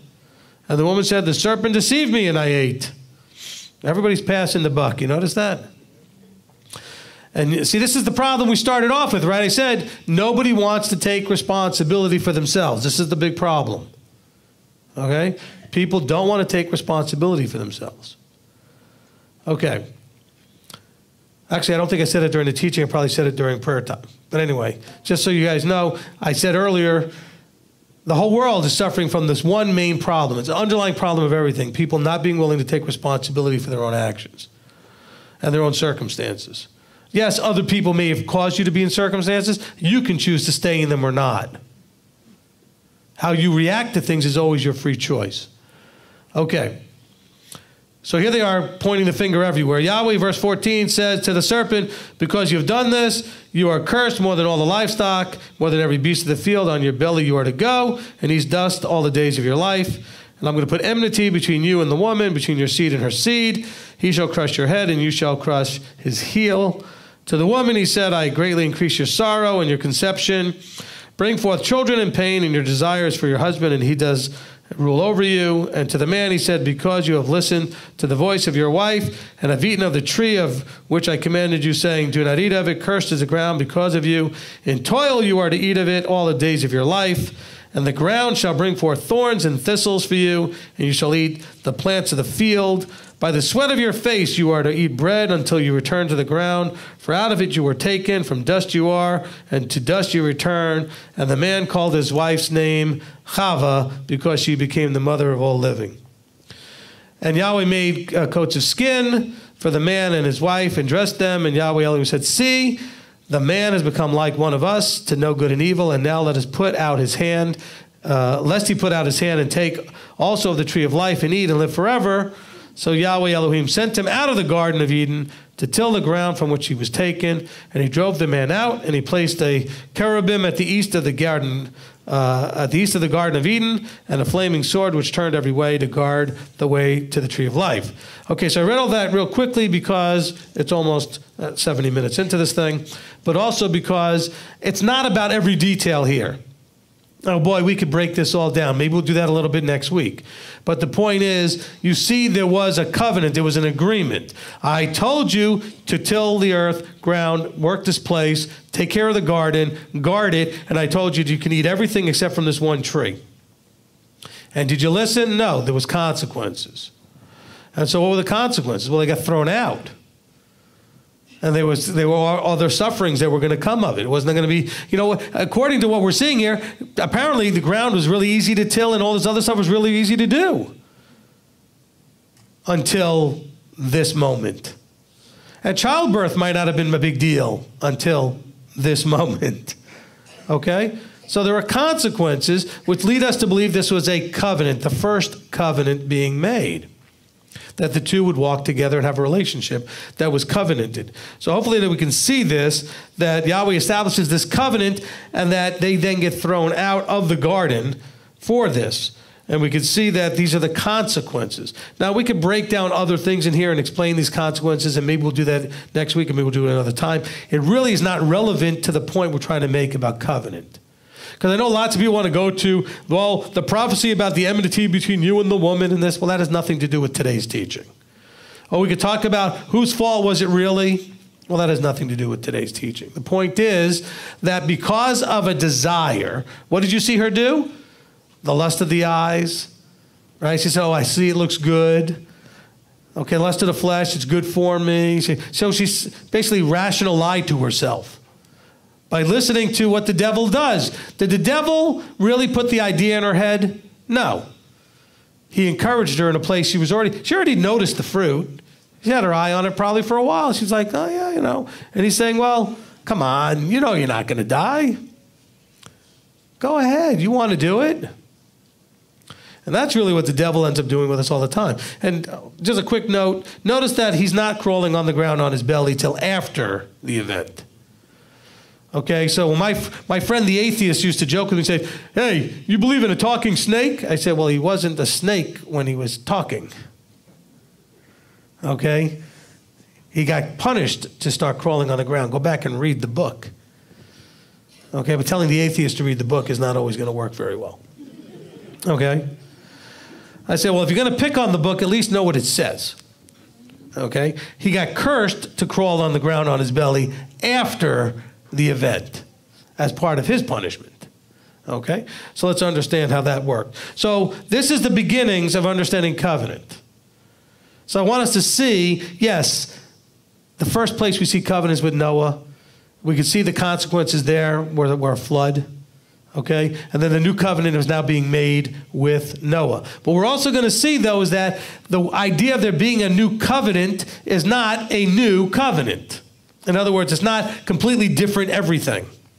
He's saying, I'm going to make my covenant, which I make. And by the way, I'm going to put this little hypothesis out there. Every covenant Yahweh makes with his people is the same covenant. He just makes it at different times to different people. Now, he does make covenants that have to do with himself fulfilling promises. We haven't shown that yet. But the covenant, when he says, I'm going to make my covenant with you, Noah, that's the same covenant that was with Adam. It's the same covenant we're going to see eventually with Israel. The same covenant that we see in Jeremiah 31 when he said, I'm going to make a renewed covenant. And the covenant is always about, I will tell you what needs to be done and how it gets done, and you agree and do what I say. Isn't that exactly what happened with Adam? I'm going to give you everything with only certain restrictions. And that's still what he did with Moses, right? I'm going to give you guys everything. You're going to have land that produces. You're going to have rain in due season. Nobody's going to be infertile, not you, your animals, or anybody. You're going to have all of this. Nobody's going to give you any grief. Nobody's going to come and fight you and hurt you. All you got to do is do certain things and not do certain things. Obey my voice. And so the question that I'll leave you with is, are you covenanted? I'm going to go into it over and over again for the next couple of parts until we get to the final conclusion of this, where we're going to see that it's about being covenanted. That's the one status. If you want to use that status in my presence, it's about being someone's covenanted or not covenanted. If you're using it correctly, I would be okay with that. I'm a little worn out with the so-and-so, they're saved, or so-and-so, they're a believer. What I want to know is if they're covenanted. And by the way, don't tell me somebody's covenanted if you don't know, because you don't know what people are really doing. The wheat and the tares together. They both look like they're covenanted, don't they? So you really don't know. So I'd be really mostly concerned with you. Figure out whether or not you're covenanted. All right, so today we're continuing in Are You Covenanted? This is part 2. Okay, this is part 2. I didn't even have to wrote that on here. This is part 2. All right, are you covenanted? Now let's just remind ourselves what we're talking about here. A covenant is an agreement, usually formal, between two or more persons to do or not do something specified. Okay, that's what a covenant is. At its most basic level, a covenant is an oath-bound relationship between two or more parties. Marriage is an example of this relationship. The Creator uses covenants to establish the relationship between him and his creation. When the covenant is between Yahweh and mankind, there are conditions attached. Okay, we need to pay attention now because this is us, right? Between him and us, mankind, there are conditions attached to that oath on the human side. Okay? So when he's going to covenant with us, there's an expectation, there are conditions he's expecting us to meet. If the human party involved in the covenant with Yahweh does not keep the covenant's conditions, there are absolutely going to be consequences. All right? There are consequences. We just covered that in this week's Torah portion, reading Deuteronomy 28. Talks about consequences to the covenant. All right? There are some covenants that Yahweh makes to strengthen our confidence in his promises. Okay? And that's one of the things we have to remember. There are some of the covenants that he does to make us more confident in promises. Promises and covenants are not the same thing. Okay? So let's be careful that we don't confuse them as being the same thing. So we're going to look at, through Genesis here, we're going to continue in Bereshit in Genesis, and we're going to see covenants and how they work and interact with the idea of promises that are being made. Because, see, we have a lot of people out there, and we started with this from people refer to themselves as saved or believers or whatever. They have these statuses, these titles they want to put on themselves. Well, I think the only title we need to really worry about is, are you covenanted? All right? Because a lot of people say they're believers, but they're not covenanted. Because the covenant has conditions and a specified expectation of doing or not doing. And so a person who says that they're a believer, but they're in mainstream Christianity, guess what they're not doing? They're not doing the doing. Okay? Because that's been obviously, according to them, done away with, nailed to the cross, blah, blah, blah. Well, the covenant specifies that doing. There is no place anywhere in Scripture that does away with what that covenant says. Okay? You can break a covenant, you don't get to change the covenant. The covenant is what it is. Once it's in place, that's it. Now, we're going to see several different places where covenants are made. They're made between specific, remember, a covenant is between two or more parties. When we're looking at is what covenant are we a part of? What covenant is it talking about us being grafted into? Where there's an expectation of doing and not doing specified things. So now we looked at the beginning through Genesis and the very beginning with Adam. Now we're going to go to Noah. We're going to go to chapter 9. Okay, Genesis chapter 9. And we're going to look at things going on with Noah. And we'll begin in verse 1. And Elohim blessed Noah and his sons and said to them, bear fruit and increase and fill the earth. And the fear of you and the dread of you is on every beast of the earth, on every bird of the heavens, and all that creeps on the ground and all the fish of the sea. Into your hand they have been given. Every moving creature that lives is food for you, and I have given you all as I gave the green plants. Do not eat the flesh of its life, its blood, but only your blood for your lives I require. From the hand of every beast I require it, and from the hand of man, from the hand of every man's brother I require the life of man. Whoever sheds man's blood, by man his blood is shed, for in the image of Elohim has he made man. As for you, bear fruit and increase, bring forth teemingly in the earth, and increase in it. And Elohim spoke to Noah and to his sons with him, saying, I establish my covenant with you and with your seed after you. So now we're hearing that these things that he's talking about are connected to a covenant. He says, I'm going to make my covenant with you and your seed after you. Now, he's not saying that these are the things limited to the covenant. Now, we have people that will talk about the Adamic covenant, the Noahic covenant, the Mosaic covenant, like there are different covenants. Well, often what we see is he's saying, I'm going to make a covenant with you, or I'm going to make my covenant. My covenant means this is the thing that's supposed to go forward to the peoples. This is not just a private covenant like you'll see him make with Abraham. It's promising him certain things. But this is a covenant where he's saying, this is going to be my covenant going forward. That's what he says. I establish my covenant with you and your seed after you. So it doesn't necessarily mean it's limited to these few things he says beforehand about the beasts of the earth, etc., and the creatures. But listen to what he goes forward to say. I'm going to make my covenant with you, and verse 11, right? Verse 10. With you and every living creature that is with you, of the birds, of the cattle, and of every beast of the earth with you, and all that go into the ark, every beast of the earth. And I shall establish my covenant with you, and never again is all flesh cut off by waters of the flood, and never again is there a flood to destroy the earth. So he's covenanting really not to do a flood. This wasn't a relationship covenant that says, if you do this or don't do that, then I will do this or that. He's simply saying, I am promising you, and I'm doing it as a covenant, that I will never again flood the earth to destroy all man and all creatures, to destroy the earth. And Elohim said, this is the sign of the covenant which I have made between you and me and every living creature that is with you for all generations to come. I shall set my rainbow in the cloud, and it shall be for the sign of the covenant between me and the earth. So now, when we get to remember when we got to verse 9, it says, see, I established my covenant. It'd be easy for us, and I already did that for you just because I played into what you would normally think, that the stuff beforehand was the covenant. That Noahic covenant talking about the blood and everything. No, he was just giving them guidance and instruction. The covenant is about what in this case? I'm not going to flood the earth. Because he's actually giving you more clarity here. He says, I will establish that covenant, and never again shall the flood cut them off in verse 11. And this is the sign of the covenant with you and me that is with you for all generations to come, that I'm going to set a rainbow in the cloud, and it's going to be a sign of the covenant between me and the earth.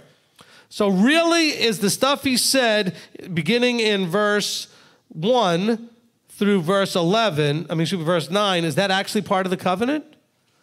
No, those are instructions. The covenant is, I'm not going to flood the earth. Why did he flood the earth the first time? Because of the thoughts of man and their hearts was on evil continuously. There was Torah breaking. There was law breaking. There was commandment breaking. Oh, but they hadn't been given it yet. Well, no, they weren't formally given it yet. I promise you they were given it. And it was more than just don't eat of that tree. Because we see this with Cain and Abel when it comes to the offering, right? The offering where Cain should have known the right way to do it and Abel knew. How did he know? Because they had been instructed. So why was Cain in so much trouble? Because he just decided to ignore the instruction. Yahweh says, well, if you do it right, won't you also be considered a good boy? Basically, he said to him, right? You know how to do this. You just chose not to. And so you're in trouble because of your choices. So here he's saying, look, this is not a covenant where there's an expectation of anything. He's simply saying, I will never do this again, period. He doesn't say, as long as you do this, I will never do this again. Okay? So this covenant does not have a doing or not doing expectation. Does this covenant have anything to do in terms of Torah observance and law breaking and law keeping and all that? No, this is simply him saying, I have made a decision that I will never do this again. I've wiped everybody out. We're going to move forward. We're going to start again with you, Noah, and your children. And I'm going to make my covenant. When he says that, I think that we're talking about something a lot different. I'm going to make my covenant relationship with you and your seed. But I'm also in this covenant telling you I will never destroy the earth again, no matter what you guys do. Okay? That's why we know Yeshua shows up before we get to a place where there'll be no flesh left saved alive. Okay? But I'm not going to have flood waters come, never again, to destroy the earth. So he has this covenant that he's establishing, and he's going to put a rainbow in the sky to remind, as a reminder that he has this covenant. He says, so, and by the way, who's it supposed to remind? It shall be when I bring a cloud over the earth and the rainbow shall be seen. He says, I shall remember my covenant. So what's the expectation that Yahweh has put here on the people? Nothing. Okay, there is no expectation of specified things to do or not do. I said sometimes a covenant is simply Yahweh saying it to do what? To strengthen our confidence in a promise. Okay, this is a much more formal way of making a promise. I'm promising not to flood the earth again, but I'm actually going to covenant not to do it. Okay?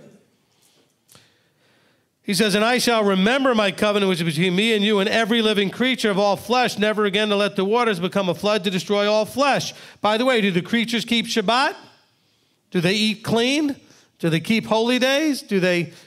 No, they don't do any of that stuff. So this has nothing to do with that part. And by the way, there can be more than one covenant. A covenant is simply a formal agreement between two parties with a specified expectation. In this case, the specified expectation is that we should expect Yahweh not to flood the earth. So he's imposed the expectation of doing and not doing on himself. It's not a two-way thing. He simply did that and said, I will not do this again. But by the way, is that covenant still valid today? Yes. Does that covenant have anything to do with the covenant made at Mount Sinai in Exodus 19? No. So we can have more than one covenant, but we're not looking at it in Christianese eyes. Well, there's the old covenant, which was done away with, and now the new covenant. Well, guess what? There's lots of covenants. Some of them have to do with things like flooding the earth, which we just read about. Others have to do with expectations and our behavior towards each other and towards our Creator. One has nothing to do with the other necessarily. So let's be careful. This is kind of like the whole idea that you were all taught that there's only one baptism. Well, no, there was going in the water for all kinds of reasons. If you read the Old Testament, if you read the Tanakh, you see that you touch a dead animal, you had to go in. You have your monthly cycle, you had to go in. You gave birth to a baby, you had to go in. You did this, or this, you had to go in the water. Lots of reasons to go in the water. But there's only need to go in the water once for a particular thing like covenanting. That only needs you to go once. Guess what? If you're working out in the farm, in the wilderness, so to speak, you may deal with a dead animal on a regular enough basis. You're going to have to go in that water multiple times. It's not like one time and then no matter how many dead animals you touch, you're good. Every time it happens, you've got to do it. And that's just the way it works. Ladies had to do it every month, not once and then never again. And so let's understand this is another one of those things where we're going to learn that covenants can be multiple covenants for multiple reasons, and they don't necessarily have to do with each other. They're based on an individual particular thing. Does that make sense? Okay. So, I have a covenant with my wife. By the way, that covenant with my wife, to a larger or greater degree, really has nothing to do with the covenant made at Mount Sinai, that my wife and I are still both part of that one. Do you understand what I'm saying? Now, there are certain aspects of my covenant with my wife that have to do with Sinai, because one of the things says don't commit adultery. Okay, so that part actually affects both covenants, doesn't it? But they're separate covenants that do have certain aspects that overlap. So let's understand as we look at covenants, they may be separate, they may have some overlapping, but let's not just look at them as either there's one or the other and that's it. We all just agreed that the Noah covenant that was made here in Genesis 9 is still going forward. We're still in that covenant, us and every living creature on this planet. You do not have to be a, quote, believer. You don't have to be a part of any religious system. You don't have to be a part of even believing in the Creator. You don't have to believe, it doesn't matter what shape you think the earth is. None of those things matter. He has covenanted not to destroy it with a flood. Doesn't matter if you're a bird, a fish, a dog, a cat. It covenant is with all of them, all living creatures. And that covenant is still going on right now. And so remember, we're changing our mindset to what Scripture actually says and is actually talking about. This is what we must be focused on. And so now let's continue. He says, and the rainbow, back in verse 15, and I shall remember my covenant, which is between me and you and every living creature of all flesh, and never again let the waters become a flood to destroy all flesh. And the rainbow shall be in the cloud, and I shall see it, to remember the everlasting covenant between Elohim and every living creature of all flesh. So this is a forever covenant. Okay, forever covenant. And Elohim said to Noah, verse 17, this is the sign of the covenant which I established between me and all flesh that's on the earth. So this is not the Noahic covenant. This isn't one between him and Noah. This is between him and everybody. He just happens to be telling Noah about it because Noah kind of represents everybody at that point, except the creatures, right? But as far as the human beings, there's just Noah and the other 7 people are on the boat, right? And so that's all you have. Now, so we have this covenant.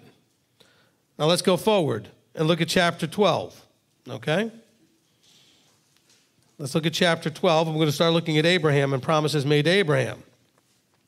And in chapter 12 and verse 1, we're staying in Genesis here, Yahweh said to Avram, go yourself out of your land, from your relatives and from your father's house to a land which I show you. And I shall make you a great nation and bless you and make your name great, and you shall be a blessing. And I shall bless those who bless you and curse him who curses you. And in you all the clans of the earth shall be blessed. Okay, so here's a conditional promise. It's conditional on him going out. Okay, he says, Abram, go out. Now, if you do that, of course, Abram could have stayed. If you go out, I'm going to do these things. I'm going to make you a great nation. You're going to be a blessing. Those who bless you shall be blessed. Those who curse you shall be cursed. So Abram left, verse 4. Smart man. Okay? As Yahweh had commanded him, and Lot went with him. And Abram was 75 years old when he set out to from Haran. And Abram took Sarai his wife, and Lot his brother's son, and all their possessions that they had gathered, and the beings whom they had acquired in Haran, and they set out of the land for the land of Canaan, and they came to the land of Canaan. And Abram passed through the land to the place of Shechem as far as the terebinth trees of Moreh, at the time the Canaanites were in the land. And Yahweh appeared to Avram and said, to your seed I give this land. And he built there an altar to Yahweh who had appeared to him. And from there he moved to the mountain east of Bethel, and he pitched his tent with Bethel on the west and Ai on the east. And he built there an altar to Yahweh, and he called on the name of Yahweh. So now here he's giving another promise in verse 7, to your seed I give this land. So now we have several promises being made. And Avram, verse 9, set out continuing toward the south, and a scarcity of food came to be in the land, and Avram went down to Mitzrayim to dwell there, to Egypt, for the scarcity of food was severe in the land.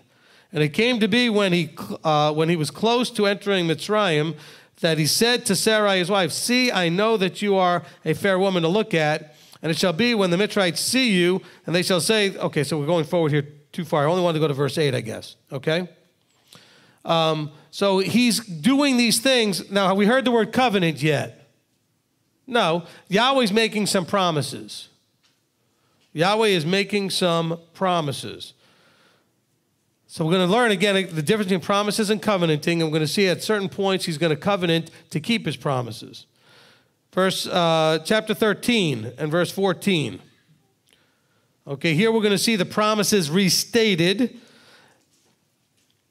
Okay, and after Lot had separated from him, Yahweh said to Avram, now lift up your eyes and look from this place where you are, northward and southward and eastward and westward. For all the land which you see, I shall give to you and your seed forever. He had said that in the previous chapter. And I shall make your seed as the dust of the earth, so that if a man could count the dust of the earth, then your seed also could be counted. Arise, walk in the land, through its length and its width, for I give it to you. Now, as we're looking at this, let's realize that as Yahweh clarifies promises, that doesn't necessarily mean that he's adding new things. Okay, he did say earlier in chapter 12 he was going to give all the land to Abram's seed. And now he's also helping to understand in more clarity, by the way, your seed is going to be even like the dust of the earth. That's how much your seed is going to be. So he's giving more detail. It's not a new promise. He's just giving more detail about something. So let's continue now in chapter 15. So we've had the promises stated and restated here. In chapter 15, look at how this plays through in verse 7. And he said to him, I am Yahweh who brought you out of Ur of the Chaldeans to give you this land to inherit it. And he said, Master Yahweh, whereby I know that I possess it. I mean, after all, he's told him this now a couple of times, and he goes, well, how do I know that I possess it? And he said to him, bring me a 3-year-old heifer and a 3-year-old female goat and a 3-year-old ram, a turtle dove and a young pigeon. And he took all of these to him and cut them in the middle and placed each half opposite the other, but he did not cut the birds. And the birds of prey came down on the carcasses, and Abram drove them away. And it came to be, when the sun was going down, and a deep sleep fell upon Abram, that see, a frightening great darkness fell upon him.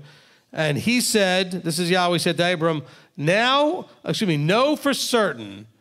Know for certain. Remember, what was the question? How do I know? And now we're saying, well, this is how you're going to know. Know for certain that your seed are to be sojourners in a land that is not theirs, and shall serve them, and they shall afflict them 400 years. But the nation whom they serve I am going to judge, and afterward let them come out and with great possessions. Now as for you, you are to go to your fathers in peace. You are to be buried at a good old age. Then in the 4th generation they shall return here, for the crookedness of the Amorites is not yet complete. And it came to be when the sun went down and it was dark, that see a smoking oven and a burning torch passing between those pieces. And the same day Yahweh made a covenant with Abram, saying, I have given this land to your seed, from the river of Mitzrayim to the great river, the river Euphrates, with the Canaanite and the Canaanite and the Cadmonite and the Hittite and the Perizzite and the Rephaim and the Amorite and the Canaanite and the Girgashite and the Jebusite. Okay, so he's made promises and promises up to this point, and now he's saying, by going through this process with the offering of the animals, because a lot of times connected to covenants is the shedding of blood, and we see that here. But notice again, in this covenant, Yahweh said he's making this covenant with Abram. This covenant is to do what? Strengthen confidence in a series of promises. Who is obligated in this covenant? Yahweh. Is Abram obligated in any way? No. There's no expectation specifically specified of do's and don'ts for this covenant. This is simply, Abram was promised something. He was not understanding how he could have confidence in those promises. And so now we've turned it into a covenant. So covenant is a very serious term that was understood by the people in Abram's day. And even in Noah's day, that meant this means it's a done deal. You can take it to the bank, whatever idiomatic phrase you like to use. You have confidence in this. Okay?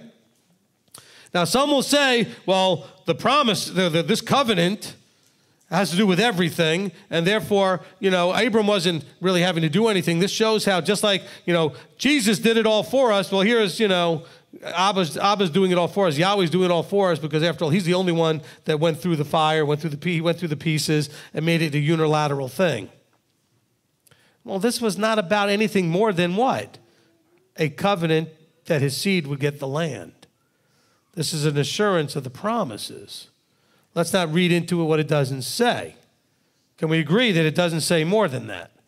Abram was concerned. He said, how do I know that I will possess this? You keep telling me I'm going to possess it. And by the way, at this point, I can understand where Abram's at, so maybe you can as well, because after all, he has not yet possessed it, and other people own it. Other people were dwelling on it. It's like, imagine I drove you by a piece of property with houses on it and stuff, and I kept telling you every few years, by the way, that's going to be yours and your seeds. And yet you still don't have it. And years later, you still don't have it. And years later, you still don't have it. And Abram's like, yeah, I keep hearing you say this, but how do I know? What does that mean? And so now Abba's giving him more clarity. He says, look, you're not going to have it till after your seed ends up being in captivity and serving a nation. And then when they come out of there, they're going to have it. But you're not going to be a part of that. You're already going to live to a ripe old age, and you're going to go ahead and pass on. But it's your generational children's seed passed on after you.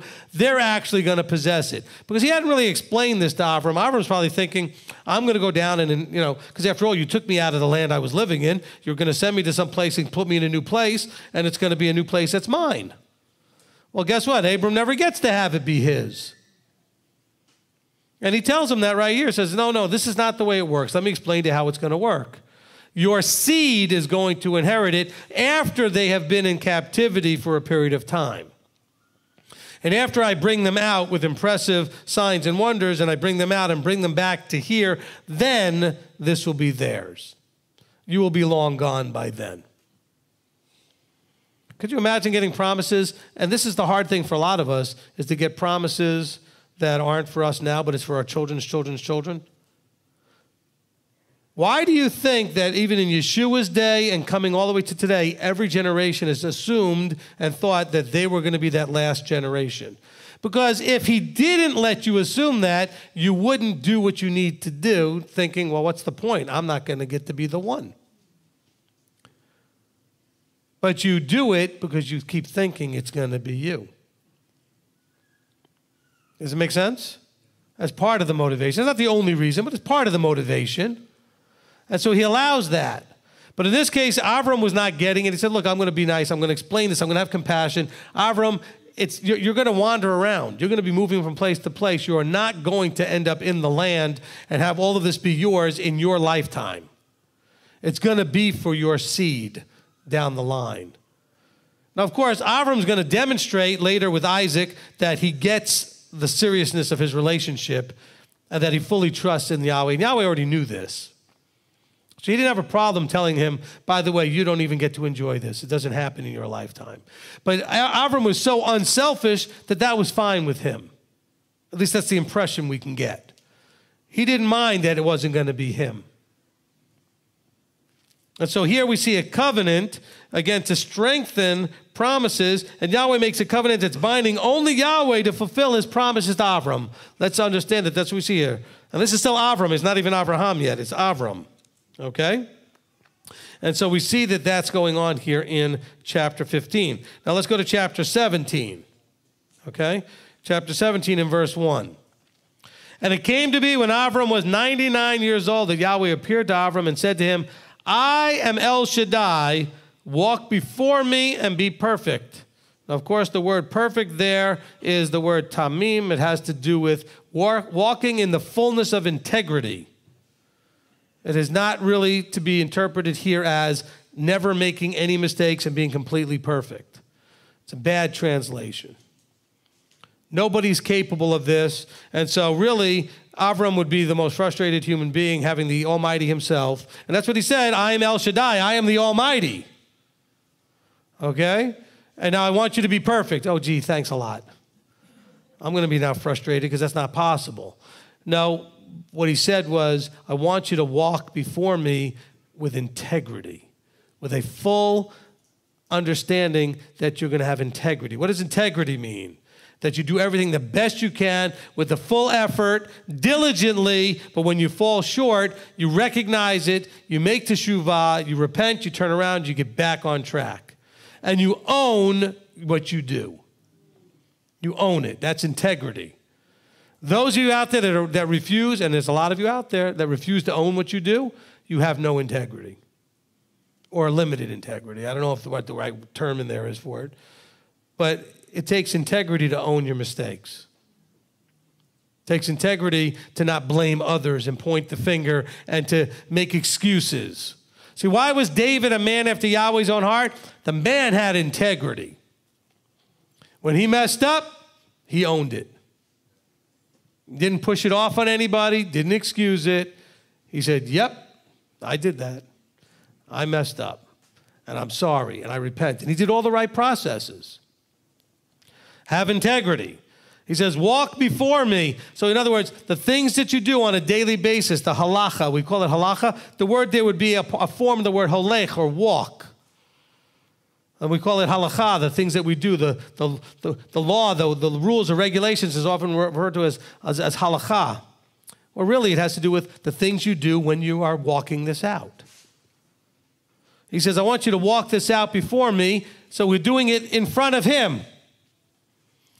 Don't we all understand that he's watching? That everything you do is before him, it's in front of him?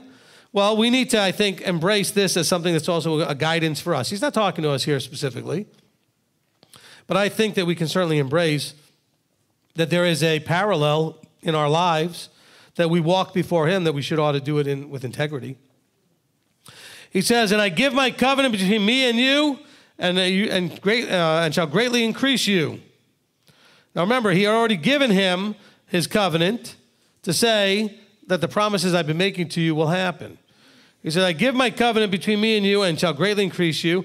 And Abram fell on his face, and Elohim spoke with him, saying, as for me, look, my covenant is with you, and you shall become a father of many nations. And no longer is your name called Avram, but you shall be called Avraham, because I shall make you the father of many nations. And I shall make you bear fruit exceedingly, and make nations of you, and sovereigns shall come from you. Now let me point out here that when it says, I shall make you the father of many nations, the Hebrew word there is goyim.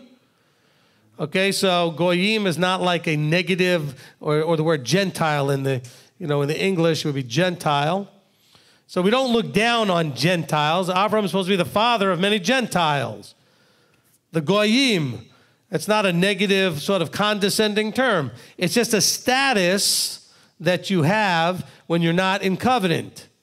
And what he's saying is that you're going to be the father of many of those that are in the goyim, and then they're going to come into covenant when they're no longer going to be goyim. If you don't understand what I'm talking about, go and listen to the teaching called Discovering Your Identity. All right? But your status was goyim, now it's called Israel. And it has to do with this thing called covenant we're going to get to in Exodus 19. But right now we're still in Genesis. He says, I'm going to make you the father of many nations. I'm going to make you bear fruit exceedingly and make nations of you, and sovereigns or kings shall come from you. And I shall establish my covenant between me and you and your seed after you and their generations for an everlasting covenant to be Elohim to you and your seed after you. Okay, so now he's saying this covenant is not just a covenant about not flooding the earth like he said to Noah, which is still in effect here with Abraham. Not just about your seed inheriting a piece of land or that you would be a father of nations, very specific things to Abraham. Now he's saying, look, I am covenanting also between me and you, that I'm going to be Elohim to you and your seed after you.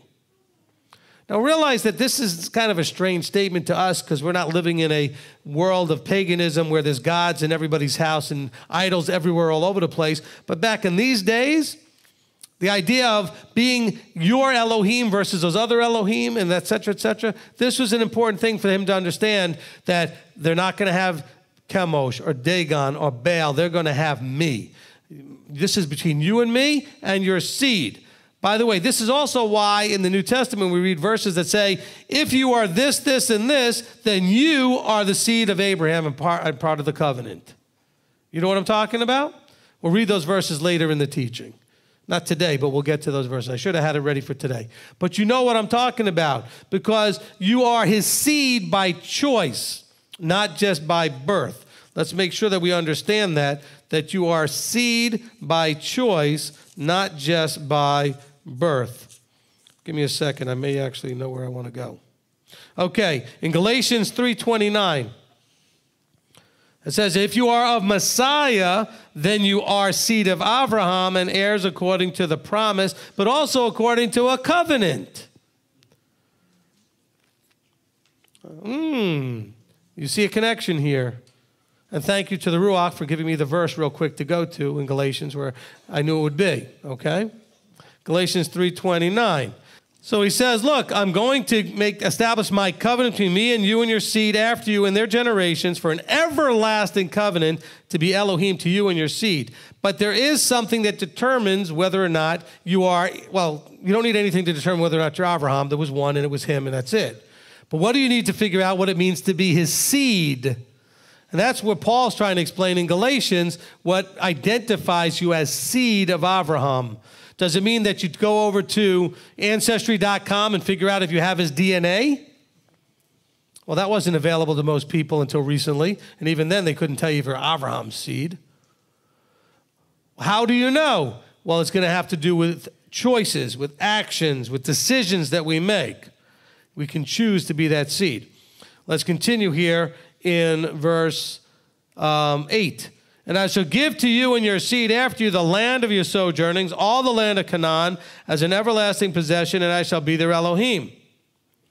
Now, by the way, notice it says an everlasting possession. Well, did they end up in the land forever? No. But do they still, quote unquote, possess the land? Yes. So possession doesn't mean they're actually there, because Abraham was promised it, that it was still his land, even though he wasn't on it yet. And this would be the seed of Abraham's land, even if they're not always on it, because staying on it is a different part of another covenant. And in that covenant in Exodus 19, it says, and if you obey, you get to stay in the land. If you disobey, you get kicked out. It doesn't mean it's not yours anymore. You just don't get to be there. Does that make any sense? It might sound confusing, but understand, possession, meaning it belongs to them. But they just don't get to live on its occupied land. Others were occupying the land. Of course, Israel's being accused of occupying other land now. So that's just, it's kind of reversed. But the land was being occupied by all these ites, okay, that we read about. But it still belonged to as a possession. It belonged to Abraham and his seed as soon as Yahweh said so. They just weren't going to get to occupy that land at that point. Now, of course, it would have been a little tough for Abram by himself when his few people he had with him to just go occupy the land. Now, of course, when there were 2 or 3 million coming out of Egypt, now we got a whole nother story in terms of occupying a land. And Elohim said to Abram, okay, let's go back to verse 8. At the end of verse 8, it says, an everlasting possession, and I shall be their Elohim. And Elohim said to Avram, as for you, guard my covenant, you and your seed after you throughout their generations. This is my covenant which you guard between me and you. So now he's going to talk about a sign of the covenant, not just the covenant. There was a sign of the flood covenant. What was that sign? A rainbow. So this is another covenantal sign. This covenantal sign is about being seed of Abraham, being part of the family. He says, this is a covenant I'm going to guard. This is my covenant which you guard between me and you. Now, by the way, when he says that, he's not saying what follows is my covenant. The stuff that's previous is my covenant. Now he says, and you are going to do this as a sign of the covenant. You are going to take every male child among you, and they're going to circumcise them. And you shall circumcise the flesh of your foreskin, and it shall be a sign of the covenant between me and you. Everything that had been said previously was the covenant, but this is going to be the sign of the covenant between Abraham and Yahweh. And the generational children after that. And a son of 8 days is circumcised by you, every male child in your generations. He who was born in your house or bought with silver from any foreigner who is not your seed. He who was born in your house and he who is bought with the silver has to be circumcised. So shall my covenant be in your flesh for an everlasting covenant. And an uncircumcised male child who is not circumcised in the flesh of his foreskin, his life shall be cut off from his people. He has broken my covenant. I know a lot of people get messed up by reading Acts chapter 15. But let's bear in mind, does anybody in Acts chapter 15 or anywhere in Acts have authority to change, alter, add to, or take away from Torah? No. Okay, so it doesn't really matter if we understand or don't understand Acts 15. We know what they can't be doing is saying that you're no longer required to get circumcised. Why do we know that? Because it's an everlasting covenant of being Abraham's seed. So all of you men out there that are still wanting to fight, argue, debate, make excuses, knock it off. Or cut it off. Or cut it out. Well, normally I would say knock it off or cut it out. Well, cut it out. It says, his life shall be cut off from his people. You don't want to cut off the foreskin, well, you're going to get cut off. Stop arguing about this. There's only one valid excuse, and this has come up in our discussions before, for not getting circumcised if you want to be covenanted. You don't want to be covenanted, you don't have to do anything. The covenant has an expectation of performance, do's and don'ts. He's saying this is a sign of a covenant, which, by the way, he said this covenant is between who? Abraham and his seed forever. This is not just a between him and Abraham thing. This is between him and all the generations forward. So let's understand, as we're looking at this covenant that's between him and Abraham and his seed going forward, okay, and we want to make excuses and we want to spin this and that because you don't want to do what you don't want to do. But there's an expectation of performance here. Don't claim you're covenanted if you don't have the sign of the covenant. Here's the only valid exception. If you happen to be in a health condition where it would be life-threatening to do it. There are some people, especially when they're older, and they're on all kinds of blood thinners, and they've got all kinds of other issues, all kinds of heart disease and other things like that, right? That where they really would be to go in surgery like that, because they'd have to come off the thinners to do it, so it would clot. It's a health risk. I mean, like serious, like life-death risk. That's the only exception to the rule. If you're healthy enough to do it, you need to do it. And I'm tired of people arguing and making excuses and everything else. All right? And don't give me this, all the websites saying it's abuse and this and that and the other thing. That's what you always find from the opposition to anything. They're always going to attack and accuse it as being evil and horrible and this and that and the other thing. All right? I can also introduce you to people who didn't circumcise their children, and their children ended up with all kinds of bacterial and other infections and stuff, and it is not good. It is ugly. Okay? There's a reason why in the U.S., back in the 60s and stuff, they just started doing it automatically for everybody. They don't do that necessarily anymore, but they used to because there was health issues. Okay, so keeping that whole area clean is not simple as it might sound, especially expecting a kid to do it. And the kid can't do it when they're a little baby, which means you have to do it. And guess what, Mom? You may not want to be doing that. Because that isn't a pleasant thing to necessarily have to deal with. Of course, if your baby gets circumcised on the 8th day, there's no issue. And let's not go into this whole, well, back in the original days, they just snipped off a little bit. Where are you getting these articles from? Back in the original days. Okay? Our brother Judah has been doing this longer than anybody. They're the ones who maintain the sign of the covenant, and they cut the whole thing off. Thank you very much. So don't tell me you can find articles arguing with that. And when David went and killed all the Philistines and came back, right, with his bag full of foreskins or whatever he did, it wasn't these tiny little slivers of pieces. He took off the foreskins. I know you don't like this conversation. Oh, but you always tell all your friends how you just want the truth and nothing but the truth, so help me, blah, blah, blah. Do you? Then go get circumcised. But you're wanting me to go when you're 8 days old, you don't think about all that. So sorry for you that your mother didn't do it and your father didn't do it when you were a kid. So now you got to actually make that decision as an adult. Well, you know what? That makes the decision all that more powerful and meaningful.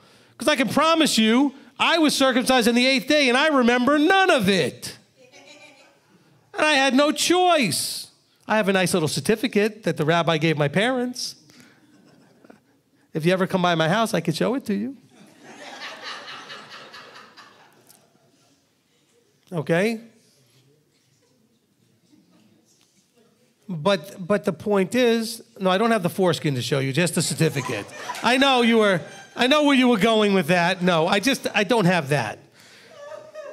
It's in formaldehyde in a jar in my house. Okay, now that we're completely gone off the rails here, but I knew I felt like I was going to be a little preachy today. Look, either you're in or you're out. If you're in, that means you are covenanted. Not a believer, not saved, not all this other stuff, but covenanted. What does the covenant expect of you? It expects you to be circumcised or you're not in the covenant. So get it done. Some of you never did your children. Well, fine. You know what? They get too old to just go ahead and do that. Then you have to let them wait till they're old enough to do it themselves and make their own choice. Okay? But you know what? I'm tired of the arguing. And some of you will want to go in the water to get mikvah'd when you turn 20. And some of you, I already know for a fact, we did that with, and you weren't circumcised. Well, guess what? You're not any more covenanted. You're just wet and uncovenanted. Ooh. Yeah, that hurts. Oh, see, I told you weren't going to like me today. The water didn't covenant you. Show me the verse that says the water covenants you. Show me one verse that tells you need to go in the water to be covenanted. Is there a verse? Anybody know of one? But here's one that says you got to be circumcised to be covenanted. Ladies, luckily for you, you don't have to deal with any of this stuff. Because you know why? Because you are covenanted as a part of a man. You're covenanted as a part of your father or your brother or the leadership that you're under. But the man has to show it a sign, and he has to be covenanted. And let's stop arguing this. Oh, but in Acts 15, well, look, you know what Acts 15 was about? It was about a Jewish community that didn't like Gentiles coming into that community. Because let's not think for a second that Christianity started and Judaism was a different thing. No, there was no Christianity. There was believers in Messiah who were Jews. And then there were Gentiles that were coming into that. All the original believers, followers, were Jews. There were covenanted Jews who believed that Messiah had come, and there were covenanted Jews that believed that Messiah hadn't come. That was the difference in the groups. And there were Gentiles wanting to join the group that believed that Messiah had come. And the Jews weren't thrilled having a bunch of Gentiles coming into their group. And so I know, they're thinking, I know how we can keep that from happening. Tell them they got to get circumcised first. Anybody interested in first learning Torah by having to get circumcised first? Or do you make that decision as a fruit of your Torah study? So what did James say? Yaakov said, I'm going to rule that because they're going to hear Moses preached in the synagogue every Shabbat, let them just abstain from these 4 things while they're learning, and then when they learn, they can choose to covenant. The Jews are trying to use covenant, the circumcision, as the way to keep them out by scaring the you-know-what out of them, saying, oh, no, you can't even come and learn what we're talking about unless you circumcise first. No, I'm sorry, I'm not signing up for that. You know, we in agreement here? We understand? And so you understand the brilliance of Yaakov's point was, no, stop making a problem with them coming to services. Now, the 4 things that he told them to not do, what were those 4 things? The 4 things they would do going to a pagan temple. So he basically said, look, while they're coming to the synagogue, I'm going to create a process that will prevent them from going to the pagan temple. What did it say? Okay, he says, so you're not going to go and do anything with idols. So avoid idolatry. You're going to avoid the prostitution, okay, the sexual misconduct, because when you went to a pagan temple, there was the temple prostitutes. Okay, things strangled. They would strangle an animal, and things of the blood, drinking the blood, because they would strangle the animal and then you would drink the blood. These are all common practices in the pagan temples in the days after Messiah had been resurrected, and they were trying to make this decision in Acts 15. He says, the next verse then says, because there are synagogues everywhere, and in them Moses is being preached. And these people are going to learn Moses. And then if they agree to come into covenant, they'll circumcise. Some of them are going to walk out and not stay. So do we need everybody to get circumcised who's just going to come in and after a while say, this isn't for me? And now they made a sign in the flesh that's not valid? Why do we need them to make a sign in the flesh until that flesh, what's the sign in the flesh? A sign of what? Covenanting. Were these people in Acts 15 covenanted yet? No. They just were interested in what was being taught. And they wanted to come and learn and see if it was something they wanted to covenant with. And then once they saw it and they liked it and they wanted to commit their lives to it, they would now have to get the sign of the covenant in their flesh. Most of you come from that background. You're Gentiles by background, by birth, by bloodline. Okay, and you want a covenant to be grafted in. Well, you need the sign of the covenant. Okay? No Torah has been done away with, ever. Torah is valid always. Because people like to ask me this question all the time. Well, how much of the Old Testament transferred forward into the New? All? Is there a part that you have a problem with not one jot or tittle shall pass away? Is there a problem with that there's no adding or taking away from this law? Is there a problem with these things will be statutes for my people and their seed after them forever throughout their generations? What part of that is confusing? We're talking about covenant here. Are you just believing in a lot of stuff, or are you going to covenant it? Commitment is what covenant's about. You are committing to your life to this agreement. It's a formal life commitment. Same as a marriage, a formal life commitment. And so here we are covenanting, and there's a sign of that covenant being talked about here. Now listen, as he continues, he says in verse 15, and Elohim said to Abraham, as for Sarai your wife, do not call her Sarai, but Sarah is her name, and I shall bless her and also give you a son by her, and I shall bless her, and she shall become nations, sovereigns of peoples are going to come from her. And Abraham fell on his face and laughed, said in his heart, is a child born to a man 100 years old? Now bear in mind, how old was he when he started out on this journey? So 25 years has gone by. He was 75, he's now 100. Okay?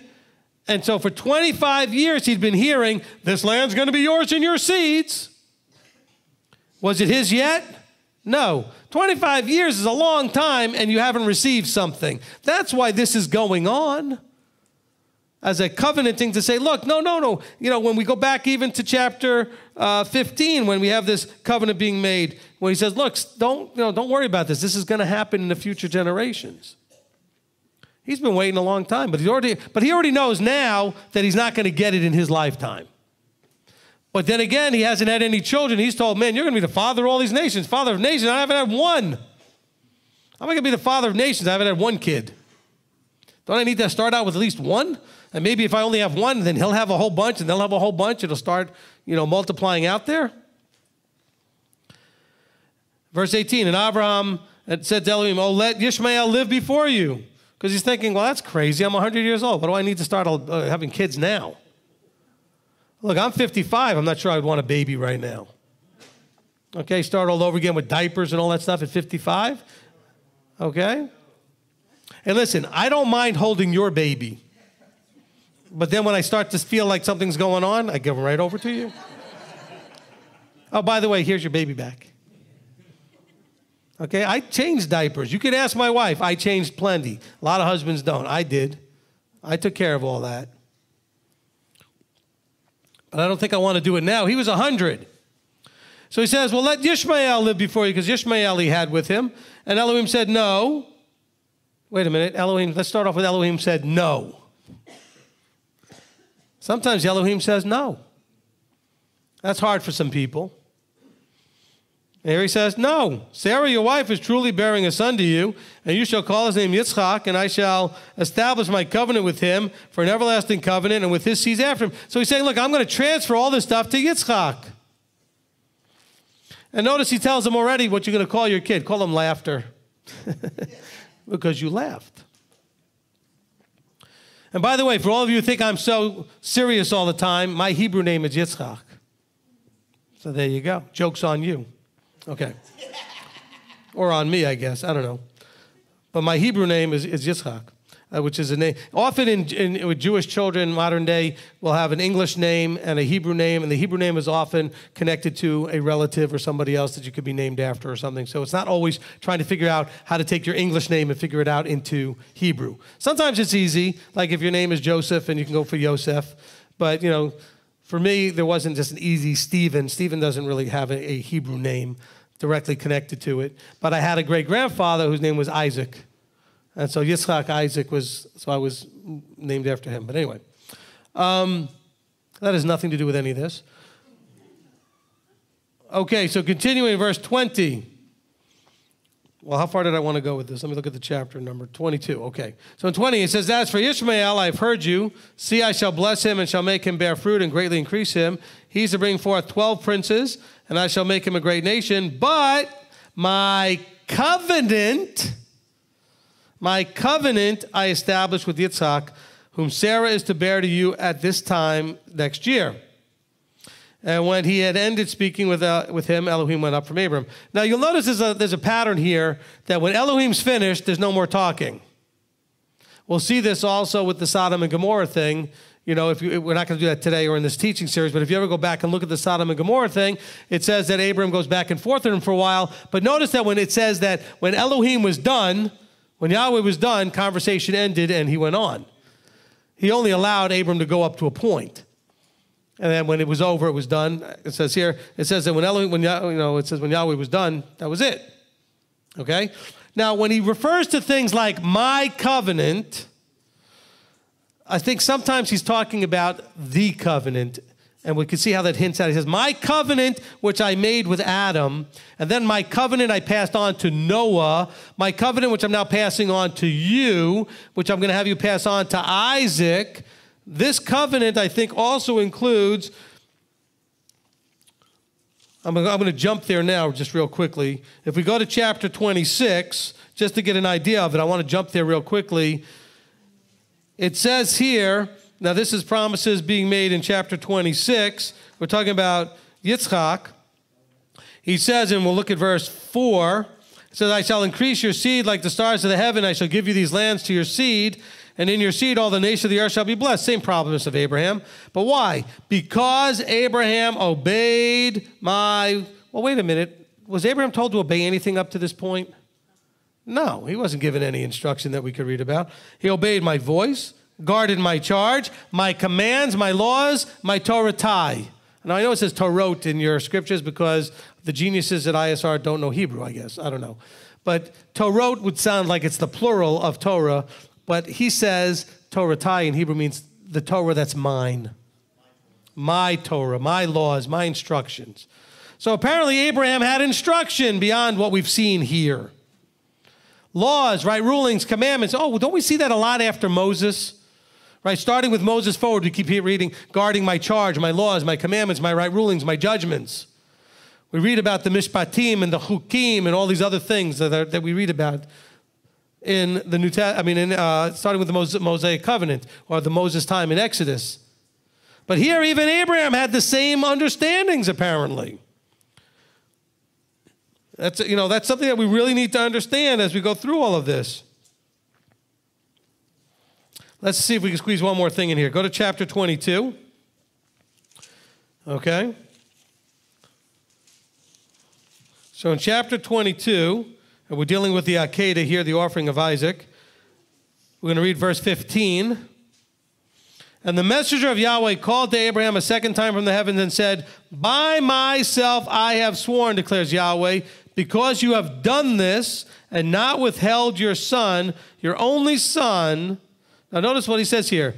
I have sworn by myself because of what Abram did. So there are some connections sometimes with action and response between us and our Creator. He says, because you have done this and not withheld your son, your only son, that I shall certainly bless you, and I shall certainly increase your seed as the stars of the heaven, and as the sand which is on the seashore, and let your seed possess the gate of their enemies. And in your seed all the nations of the earth shall be blessed, because you have obeyed my voice. Wait, hold on a second.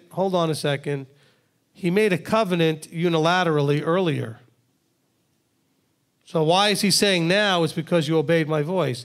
Well, can we all go to that their father and when we're dealing with Yahweh, that he knows the end from the beginning? That time is irrelevant. He sees all things at all times as being the same. Do you think maybe when he made the covenant and promise, he knew Abraham would do this? That's why he picked Abraham, because he already knew the choices he would make. But now we're seeing why this is a good question. Until this moment, why would he give all of this great stuff to Abraham? What made Abraham so great? Why did he pick this guy? We can't look at things that way because we know all these stories already. We've read the whole accounts. It's like every time you read about, Israel by the sea, you're all thinking, well, of course he's going to part the sea. It's hard for you to think and read that as if you didn't know what was going to happen. Could you imagine reading that story the first time you ever could have read it, not knowing how that would have been the most exciting story you could have ever read? And here they are, and the armies are coming behind them, and there's mountains on one side and the sea on the other, and what's going to happen? Boy, that would have been just like, the anxiety level and the intensity. But you read it knowing exactly what's going to happen, so you don't think of it that way. So we don't ask the silly question, which seems like a silly question now, but it would have been a great question if we had thought of it. When he first goes to Abraham and says, or actually he wasn't even Abraham yet, he was Avram, and says, all this stuff I'm going to promise you. Well, why him? Why? Because he got up and left Chaldees, the Ur of the Chaldees, and he left? And just because I told you to leave and he left, that's why he's giving all this stuff to Abraham? No, because he understood already what kind of man he was dealing with. He knew the choices he would make. He knew the end from the beginning. Can we understand that now? He knew Genesis 26, that Abram would keep all of his commandments and laws and guard all these things. His charge, obey his voice. Isn't that what we read in Exodus 19? If you agree, that's covenantal language, to obey my voice, all the words coming out of my mouth, wasn't that what it said in Genesis 26? It said Abraham obeyed, it says here, obeyed my voice and guarded my commands. This is what the covenant's all about. So let's now see, because what's happening here in 22, when he offers up Isaac, he says, because you have obeyed my voice, verse 18, I'm going to keep all these promises. Whoa. You already made an unconditional covenant that you were going to keep these promises. But now we understand, because time doesn't work for Yahweh like it works for us. He made those promises and covenants to Abraham knowing this was going to happen. And so he made those promises because of this, in advance. Wow. Okay? He covenanted with Abraham in advance because of the obeying of his voice, even though it hadn't happened yet. So there still was a relationship and a doing and a not doing and a kind of a demonstrating of submission that brought the promises to Abraham in the first place. It's not like the Christians want you to understand, well, he's just because he believed, whatever that means. Well, yeah, I believe it absolutely was that he was called according to righteousness because he believed. Belief is an action, not a thought. It's not an emotion. Here was one of those actions. He believed Yahweh and did what he said, trusting that it was going to work out somehow. And we read that in Hebrews 11 anyway, when it says, did not Abraham, through his belief, offer up his son? Was not belief an action at that point? That's what the writer of Hebrews says. And so then it was accorded to him as righteousness. It's not just because he believed Yahweh said or believed in Yahweh's promises. He demonstrated belief through action. And we see that in Genesis 26, when it says that these promises are going to now be passed on to Isaac. And by the way, they were not passed on to Isaac because of a covenant with Isaac. They passed on because he promised Abraham he would pass them on to Isaac. And because of what Abraham did, not because of what Isaac did. But so when we read this now, he doesn't change. He's not changing what he said earlier. He's saying, well, all your seed and in all your seed all the nations of the earth shall be blessed because you have obeyed my voice. It was always because he obeyed the voice. None of this stuff happens unless he said to him, go out, and he went out. We started that in chapter 12, right? He said, go out, and if he didn't go out, none of this, we wouldn't be reading any of this stuff. But he went. He obeyed the voice. So why did he get covenanted? Why Abraham was picked? Because he obeyed the voice of Yahweh. What's the covenant in Exodus 19 that we're all grafting into? Those who would obey the voice of Yahweh and trust that what Yahweh says works. That's what a covenant's all about. It's all about obeying his voice. What made Noah so special? He knew Noah would do what? Build the ark.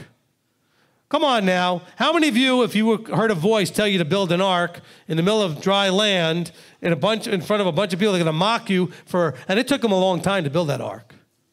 Okay? I don't remember the math on it, but it's a long time. Okay? Okay, so we're talking about for years he was being laughed at. So he heard a voice and obeyed the voice, and he built the ark. That's why he was picked. Not just because he built the ark, but because he was one who would obey the voice of Yahweh. So the covenant has a pattern that we're seeing going across. The pattern is those that would obey his voice. And so are you one of those that would obey his voice? Are you one that he could look at that you would do in chapter 26 here? And we're going to wrap up back in 26. Okay? In 26, it says there was a scarcity of food, verse 1. Besides the scarcity of food that was in the days of Abraham, and Yitzhak went to Avimelech, sovereign of the Philistines, in Gerar. And Yahweh appeared to him and said, do not go to Mitzrayim, live in the land which I command you. Sojourn in this land, and I shall be with you and bless you.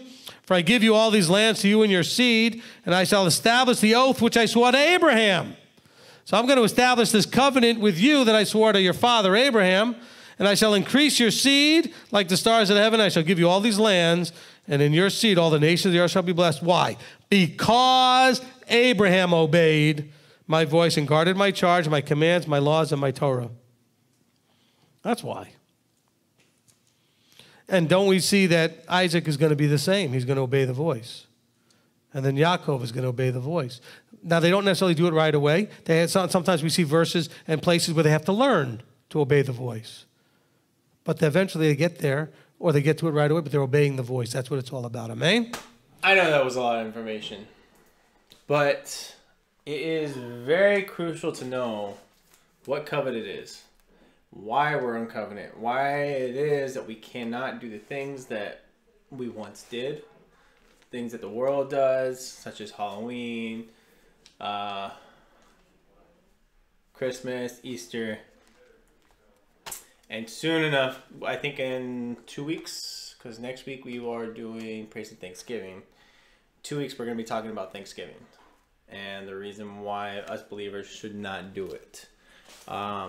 There's a lot to it that is just, it's a mess. It's a big mess. It's a disaster, basically what it is. And Brother Derek will talk more about that. There's a few things that I want to talk about that was in that covenant agreement between two or more parties. By saying, Yahuwah, I follow you, submit myself to you, you have just entered into a covenant.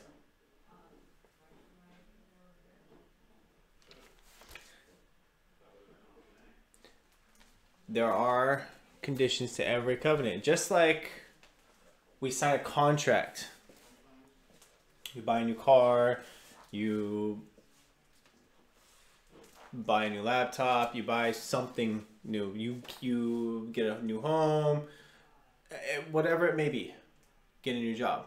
You have a contract that you sign, and the contract says what you can and what you cannot do. The interesting thing about that is that when it comes to contracts in life, we're not really worried about the consequences about getting out of those because, well, they'll pass. If I break contracts, I'll suffer for a little bit and then I'll get right back and I won't have to bother. The issue with that is that we take that and we apply it to Father. Oh, I broke covenant. It's okay. He forgives me. Hey, I've already asked for forgiveness and whatever the meaningless stuff that is out there that Christianity or Christianity, I should say, teaches. But the problem is that we don't understand is that the difference between a contract here on earth and the contract that we sign with Father is that Father can take our lives, and we don't think about that. We don't think about the fact that our lives is his to claim whenever he wants to.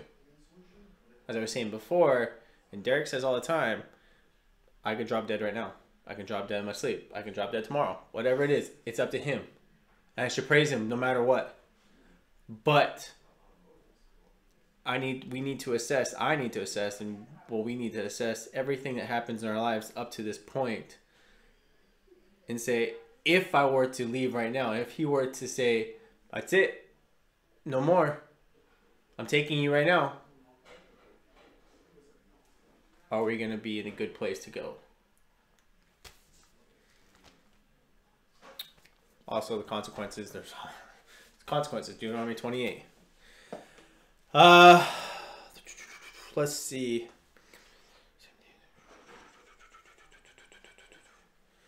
Wrote that. Let's see. How could we expect Father to walk with us if we do not agree to what he tells us to do? Covenant is about walking with him. How can we walk with him if we say it's done away with? How can he walk with us if we say we're no longer under that? It's a burden to me. I'm over here and I'm under grace. He's walking that way, and I'm standing over here. He's not walking with me. If we proclaim that, if we say that, me and Jeanette were talking during it, and he talks about how hard it is for people to come out and say, how am I supposed to tell my parents? How am I supposed to do this? What am I supposed to tell them? And I made the comment, by society standards, it is easier for someone to come out and say that they're gay than it is for them to come out and say that they're going to be obedient to Yahuwah and obey Torah. They get far more consequences from their family. They get far more hate from their family for being obedient rather than being sinful.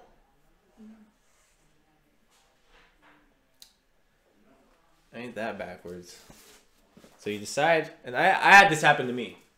I remember my mom told me, what happened to my son? I was like, what? The one that was always sleeping with women? The one that was always a drug addict? The one that was always drinking? You miss him? Oh, I don't.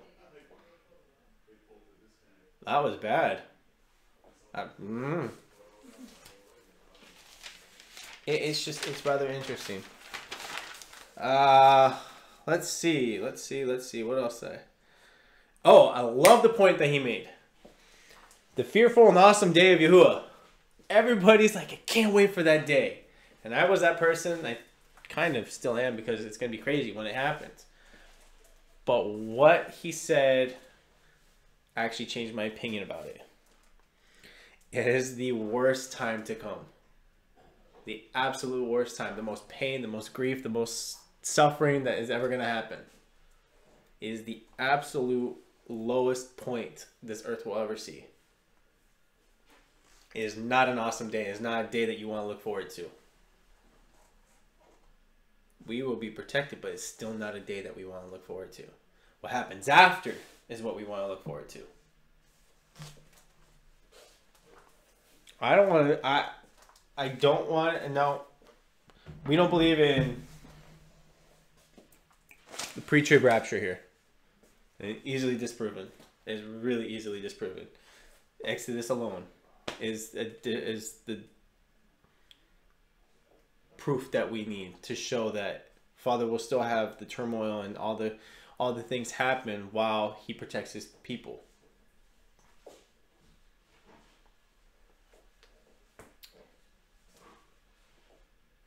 So we believe in the post-trib.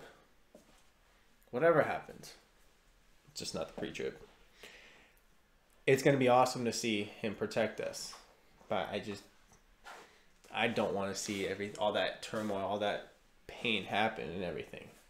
It's going to be intense. Seeing everybody suffer. It's going to take a toll on us. And because of that, it could cause people to turn away. Actually, I'm not going to say it could. It will cause people to turn away. Because of seeing all that pain, all that sorrow. How can a loving God do this? The worst part about it is that it's going to be Christians who do that. It's going to be Catholics who do that. It's going to be Baptists and Methodists and all these other people who are part of religion, who have been lied to. They're going to turn away.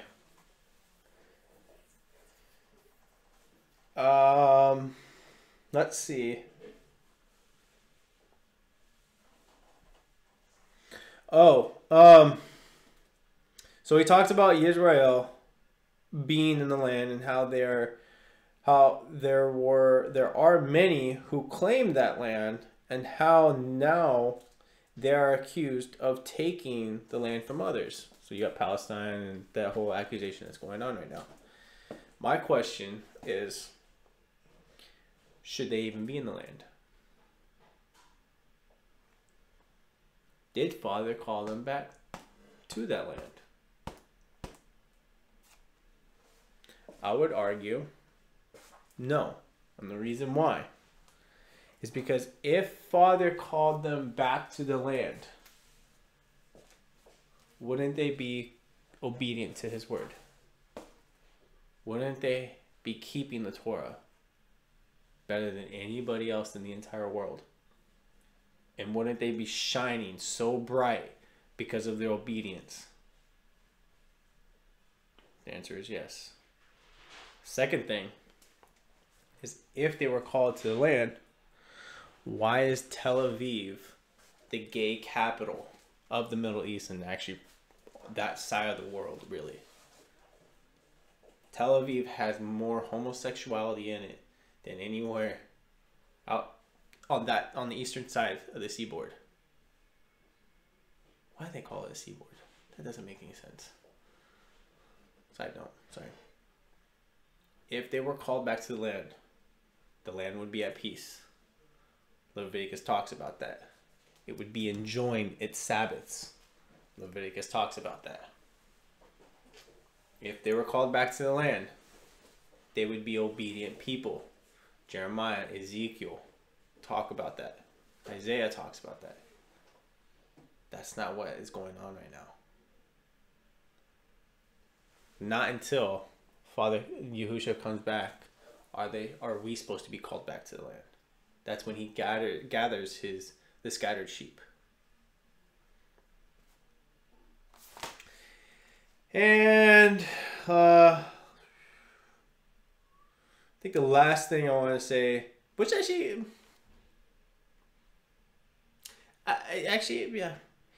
giving our opinion about Scripture when it's contrary to Scripture. So if I see Scripture and I give my opinion, but it goes against that, well, that's not for me. I'm just gonna use the normal like Christianese talk or whatever. That's how you interpret it. That's not for me. That's for you type of thing. You are talking back to Yahuwah. I forget what triggered that thought and what he said, but having that thought process is like talking back to your parents. And what happens when you talk back to your parents? Chancla! Oh, we had a whole thing about chancla. Woo! That was hilarious. You get smacked. You get disciplined. There's consequences to talking back to him. But yet, we just don't believe that Yahuwah will ever do something like that. What will cause... This has been a question that I've constantly asked myself. Now, I see many people out there who are obedient to who are proclaiming Torah. I see a bunch of people out there that are say they're followers and just doing what we're doing. But yet, I cannot help but ask, as I see their lives and how they treat others, or how they actually are, or just the type of person that they are. I mean, I can't help but ask it, because I see them struggle with so many things and everything. And it's just, what will people have to do, or what will Father end up doing to them in order to understand that they can't be doing what they're doing? They think that what they're doing is perfectly healthy. There's nothing wrong with it, but yet not only are they hurting themselves, they're hurting people around them.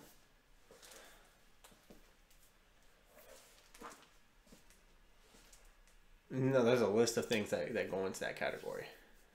I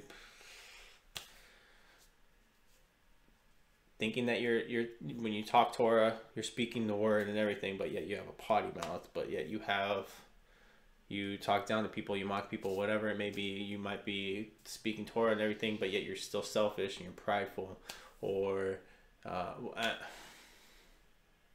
it's a big list. Sometimes people just don't understand and don't see what they're going through, and that's why we need our brothers and sisters to help us. It's so crucial that we need our brothers and sisters, because as Paul says, and I taught this when I was going through, I think, 1 Corinthians chapter 3, Paul stated that he cannot judge himself, because every time that he looks at himself, he'll judge himself on the curve. Oh, I'm not that bad. That person's worse than me. Look what they have done. You're comparing yourself to someone else who is sinful. Put yourself against Yahushua. You are not a good person. I am definitely not a good person. The only person that, as Yahushua says, because Peter called him good, and he said, who are you calling good? How do you know I'm good? There's only one that's good, and that's from Father. But Peter recognized that. I think it was Peter. I might be misquoting. Forgive me if I am. Oh, I should just say the person. The person who said it recognized that he was from Father. He was from Yahuwah. So that's the reason why he called him good. The only thing that can be considered good is the Torah. And Yahusha was the living embodiment of the Torah. Therefore, he was good. He was the representation of good. Put our lives against that, and then judge yourself to see whether you're good or not. Whether you need to fix things or whatever. Sometimes we can't do that, and then we need our brothers and sisters. So, hope you guys enjoyed that. I know I did. With those were just part 1 and part 2. I believe he is in part 6 or 7. He might have done part 7 today. There's a lot of teachings. There's a lot of information that he gives, and he's just going through each of the books and going until he gets to the New Testament. He's going to end up going through the New Testament as far as what is covenant. And he's going to prove why Torah says covenant and why the New Testament supports that covenant. He most likely will break down Paul and Yahusha and Peter and John and show why covenant never stopped. I really hope he gets to Galatians, because Galatians is the trap that Christianity has placed amongst everybody who believes in Torah, because it is the most misinterpreted thing. But what's interesting is that Peter in Second Peter, he's talking to the Galatians and says, "Foolish Galatians," or not foolish Galatians. Paul says foolish Galatians in chapter 3, but in 1 Peter 3, he says, be careful when you hear and you listen and you walk and you read Paul, because if you're not well learned, if you're not walking correctly, you will twist and skew the scriptures. What Paul says about Torah to your own demise. And that's exactly what Christianity is doing. That's exactly what religion is doing right now. Now, when I want to make a statement, because this is actually something that has come up in groups that I am part of. When I speak about Christianity, I am not talking about individuals. Now, fortunately, okay, I'll save that until after I'm done explaining. I'm not talking about individuals. I am talking about the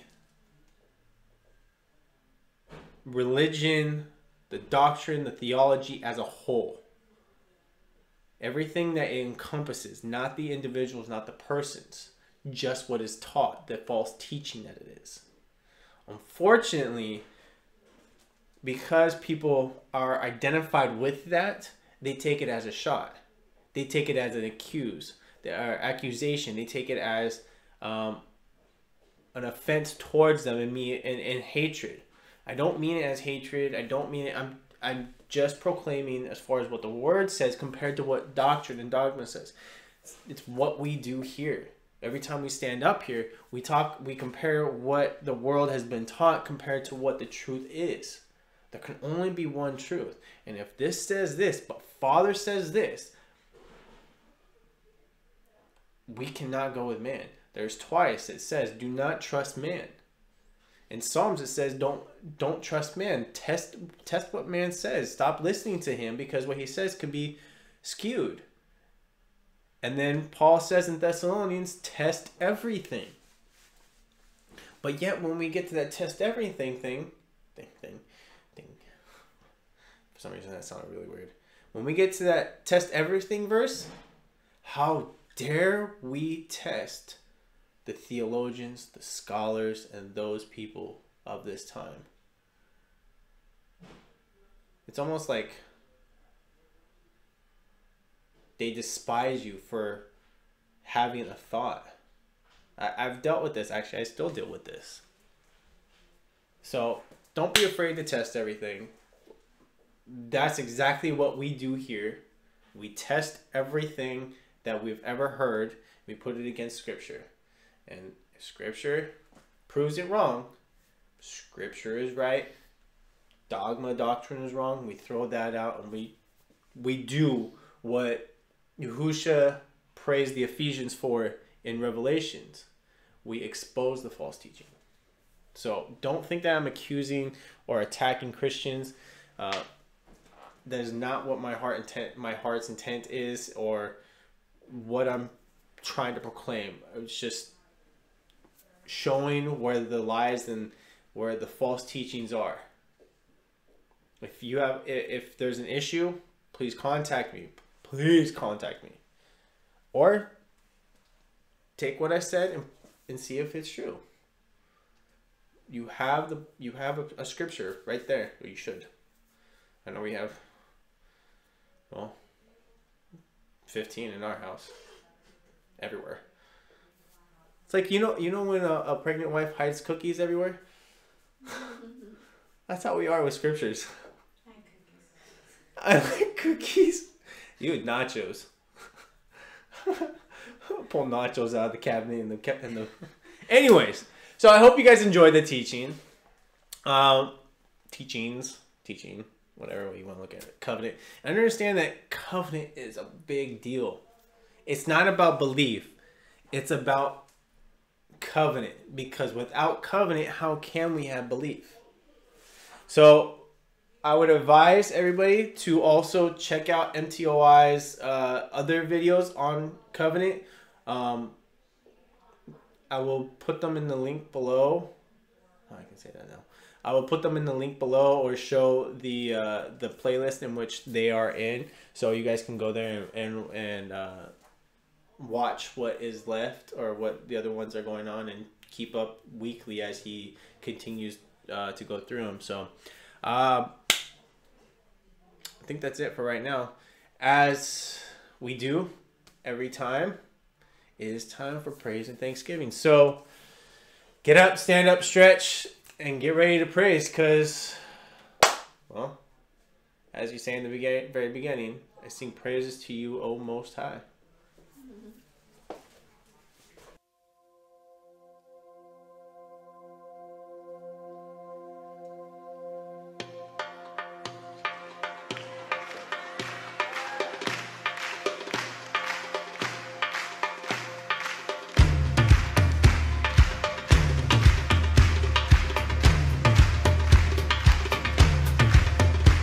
Adonai,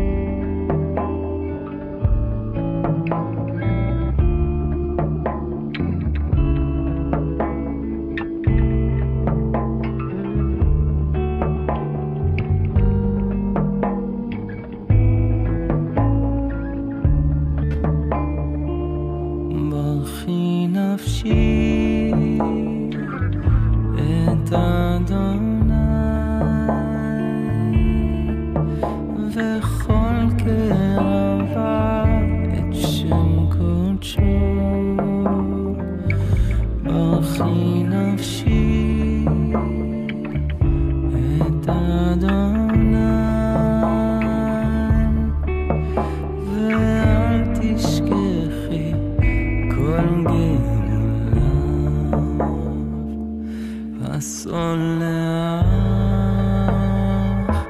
הרופא, הגואל, המעט רכי חסד ורחמים, הסולח, הרופא,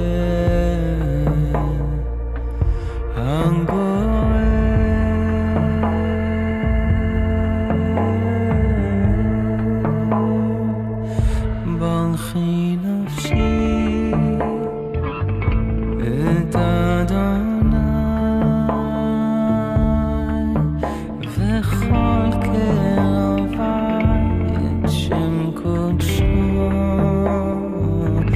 ברכי נפשי את אדוני ואל תשכחי כל גמוליו, הסולח, הרופא, הגואל, המעט רכי חסד ורחמים, הסולח, הרופא,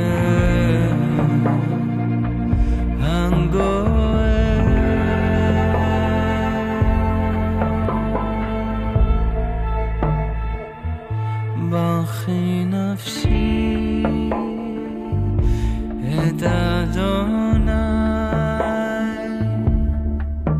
וכל קרבי את שם קודשו. ברכי נפשי את אדוני ואל תשכחי כל גמוליו.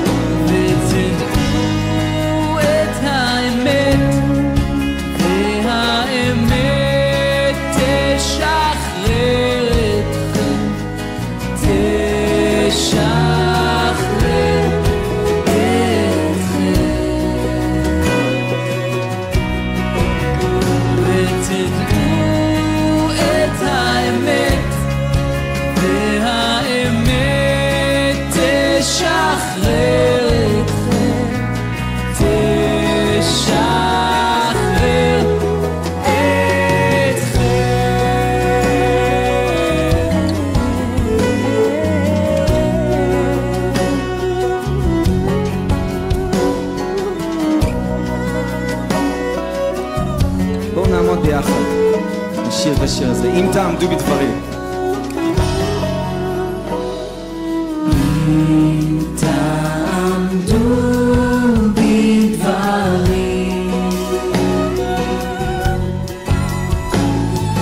אם תעמדו בדברים, תלמידי אתם באמת, תלמידי אתם באמת, ותדעו את האמת, והאמת תשחרר אתכם, תשחרר אתכם, ותדעו את האמת, והאמת תשחרר אתכם, תשחרר אתכם, ותדעו את האמת, והאמת תשחרר אתכם, תשחרר אתכם, ותדעו את האמת, והאמת תשחרר אתכם, תשחרר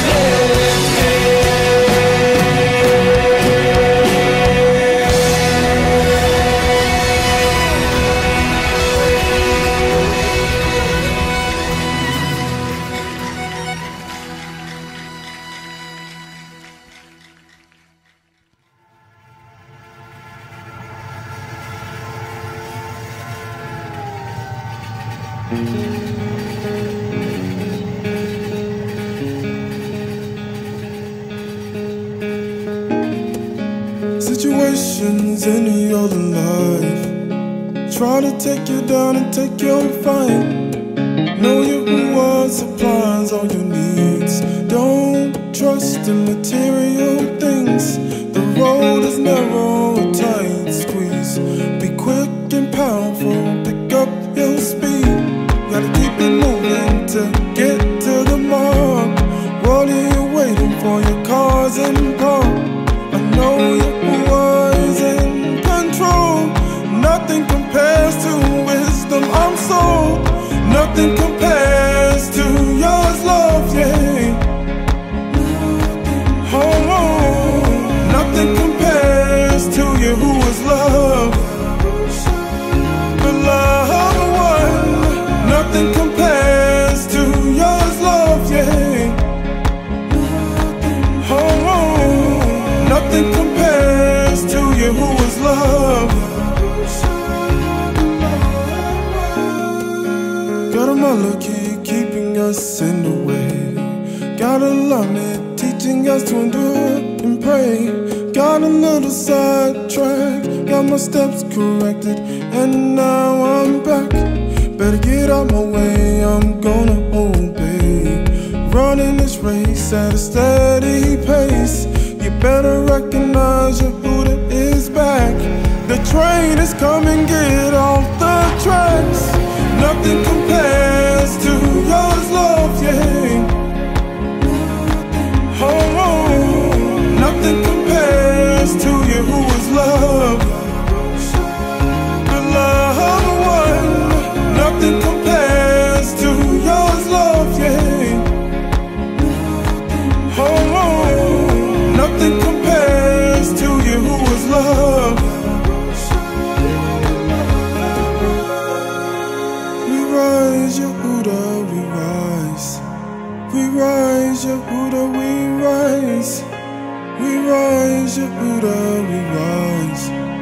We rise, Yehuda, we rise. Everything that we've been through, sold away and now we're made new. Yahusha's risen, we all redeemed. Lift your voice and sing with me. Nothing compares to yours, love, yeah. Oh, nothing compares to Yahuwah's love. The love one, yeah. Nothing compares to yours, love, yeah.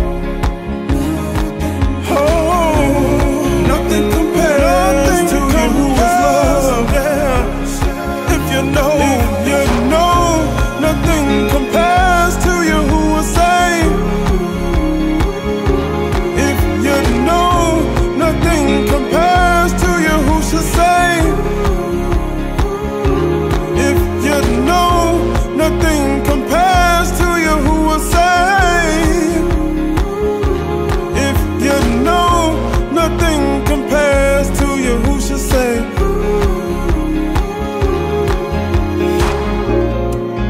Say nothing compares to you. Say nothing compares to you. I say nothing, I say nothing compares to you. I humble myself as a child. I humble myself as a child. I humble myself as a child.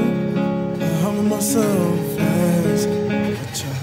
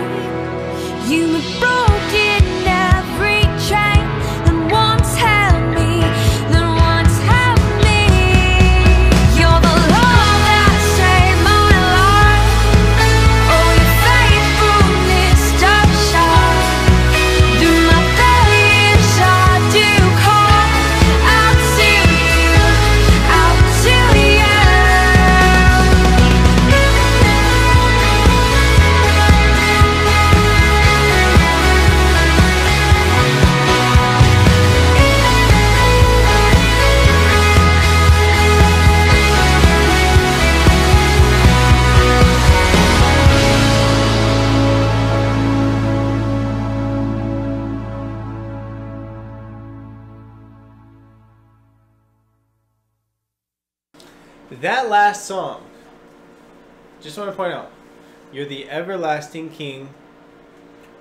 You have come to set me free. You have broken every chain that once held me. Now,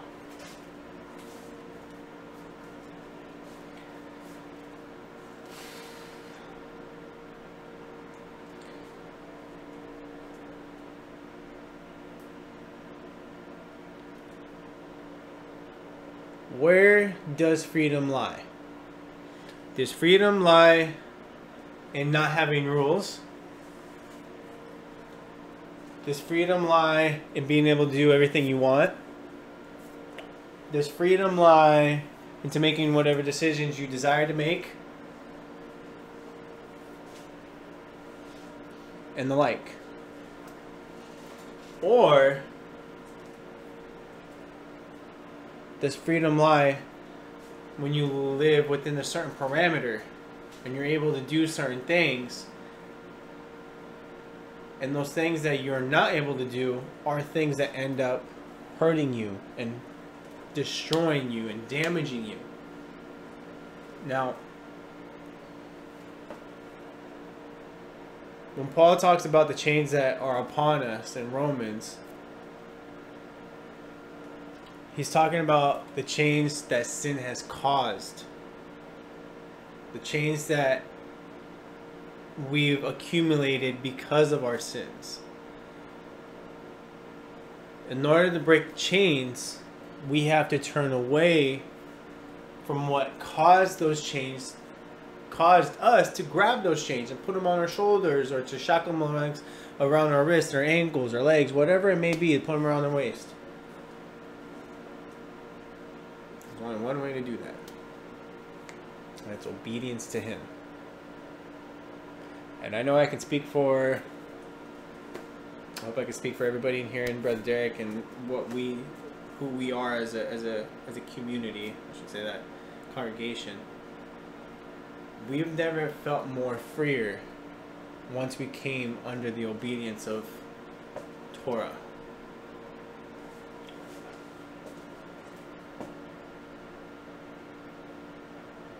Trust in Him with all your heart and lean on our own understanding. In all your ways acknowledge Him, and He shall direct your paths.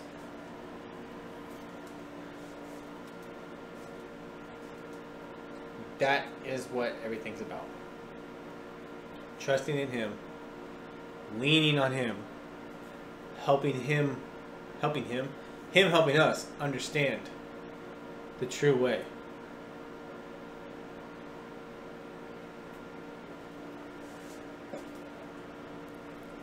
So guys, I hope you guys enjoyed that praise of Thanksgiving. I know we did. We always do. It's always a fun time here. So if we may, please, maybe bow, just give thanks and praise Him. Avinu Makenu, our Father, our King. Father, we praise You, we glorify You, we thank You so much for this time. We thank You for being able to come before You and give this day back up to You, this Shabbat. I know the sun's gone down already, and yet we are in now the first day of the week. But technically, by all these standards that we have in the world, oh, we do this, we do that, we're still in Your Shabbat. We want to stay in Your Shabbat rest. We want to be able to just not let Your presence leave us. And Father, death is not a fun thing. Death is not a good thing, nor should we praise it at all. And what I mean by this is, Father, recently, just actually this morning, there was a shooting over in Pittsburgh in a synagogue, and 11 were dead. Father, it is for us to do for man to do something like that, it is so hateful, it is so disturbing, it is so bad. He has no right to take the lives of people. Father, I lift up the families. I lift up their loved ones. I lift up their friends, whoever it may be that is affected by this whole thing. Those who may have been injured, those who are just in the trauma of being around Father, I ask for your comfort to come upon them. I ask for your peace, your shalom to overtake them. Let your love overflow them, help them in their grieving and in their distress, Father. May you make yourself known to them. May you, Yahusha, show your light in this dark place. May someone go there. May you send a minister or someone. If they don't believe in you, Yahusha, may you send someone to allow your word, your name, your truth to be proclaimed so they can turn to you and receive that comfort and receive that peace. Father, a lot of us go through issues like this and everything, and again, I lift up all those who are around us, who need prayer, who need peace, who need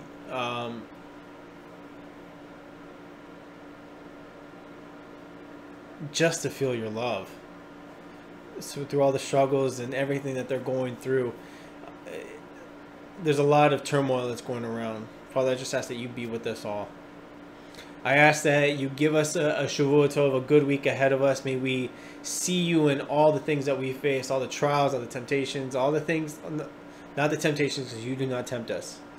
May we see the enemy in those temptations and see you through those temptations to keep us away from giving birth to sin and death. As James, Jacob says. Help us to keep our eyes focused on you and keep our eyes just always looking to be able to help those who are around us. May we proclaim your name. May we proclaim your word. May we proclaim your truth wherever we are, and just be that beacon of hope for all those around us, so that they will be able to know that this life is not the life that they should live, that the life of obedience to you is the life that was designed for us to live. So Father, we praise you, we glorify you, we look forward to everything you have in store for us to these coming days, these coming weeks, as we enter into the studies and just searching you out and learning more about you, and until next Shabbat. So we thank you, we love you, we praise you, we glorify you. In Yahushua's name we pray. Hallelujah. Hallelujah. So thank you for joining us. Thank you for being here, tuning in. Any questions, comments, concerns, please feel free to contact us. And until next Shabbat, Shalom, Mishpachah.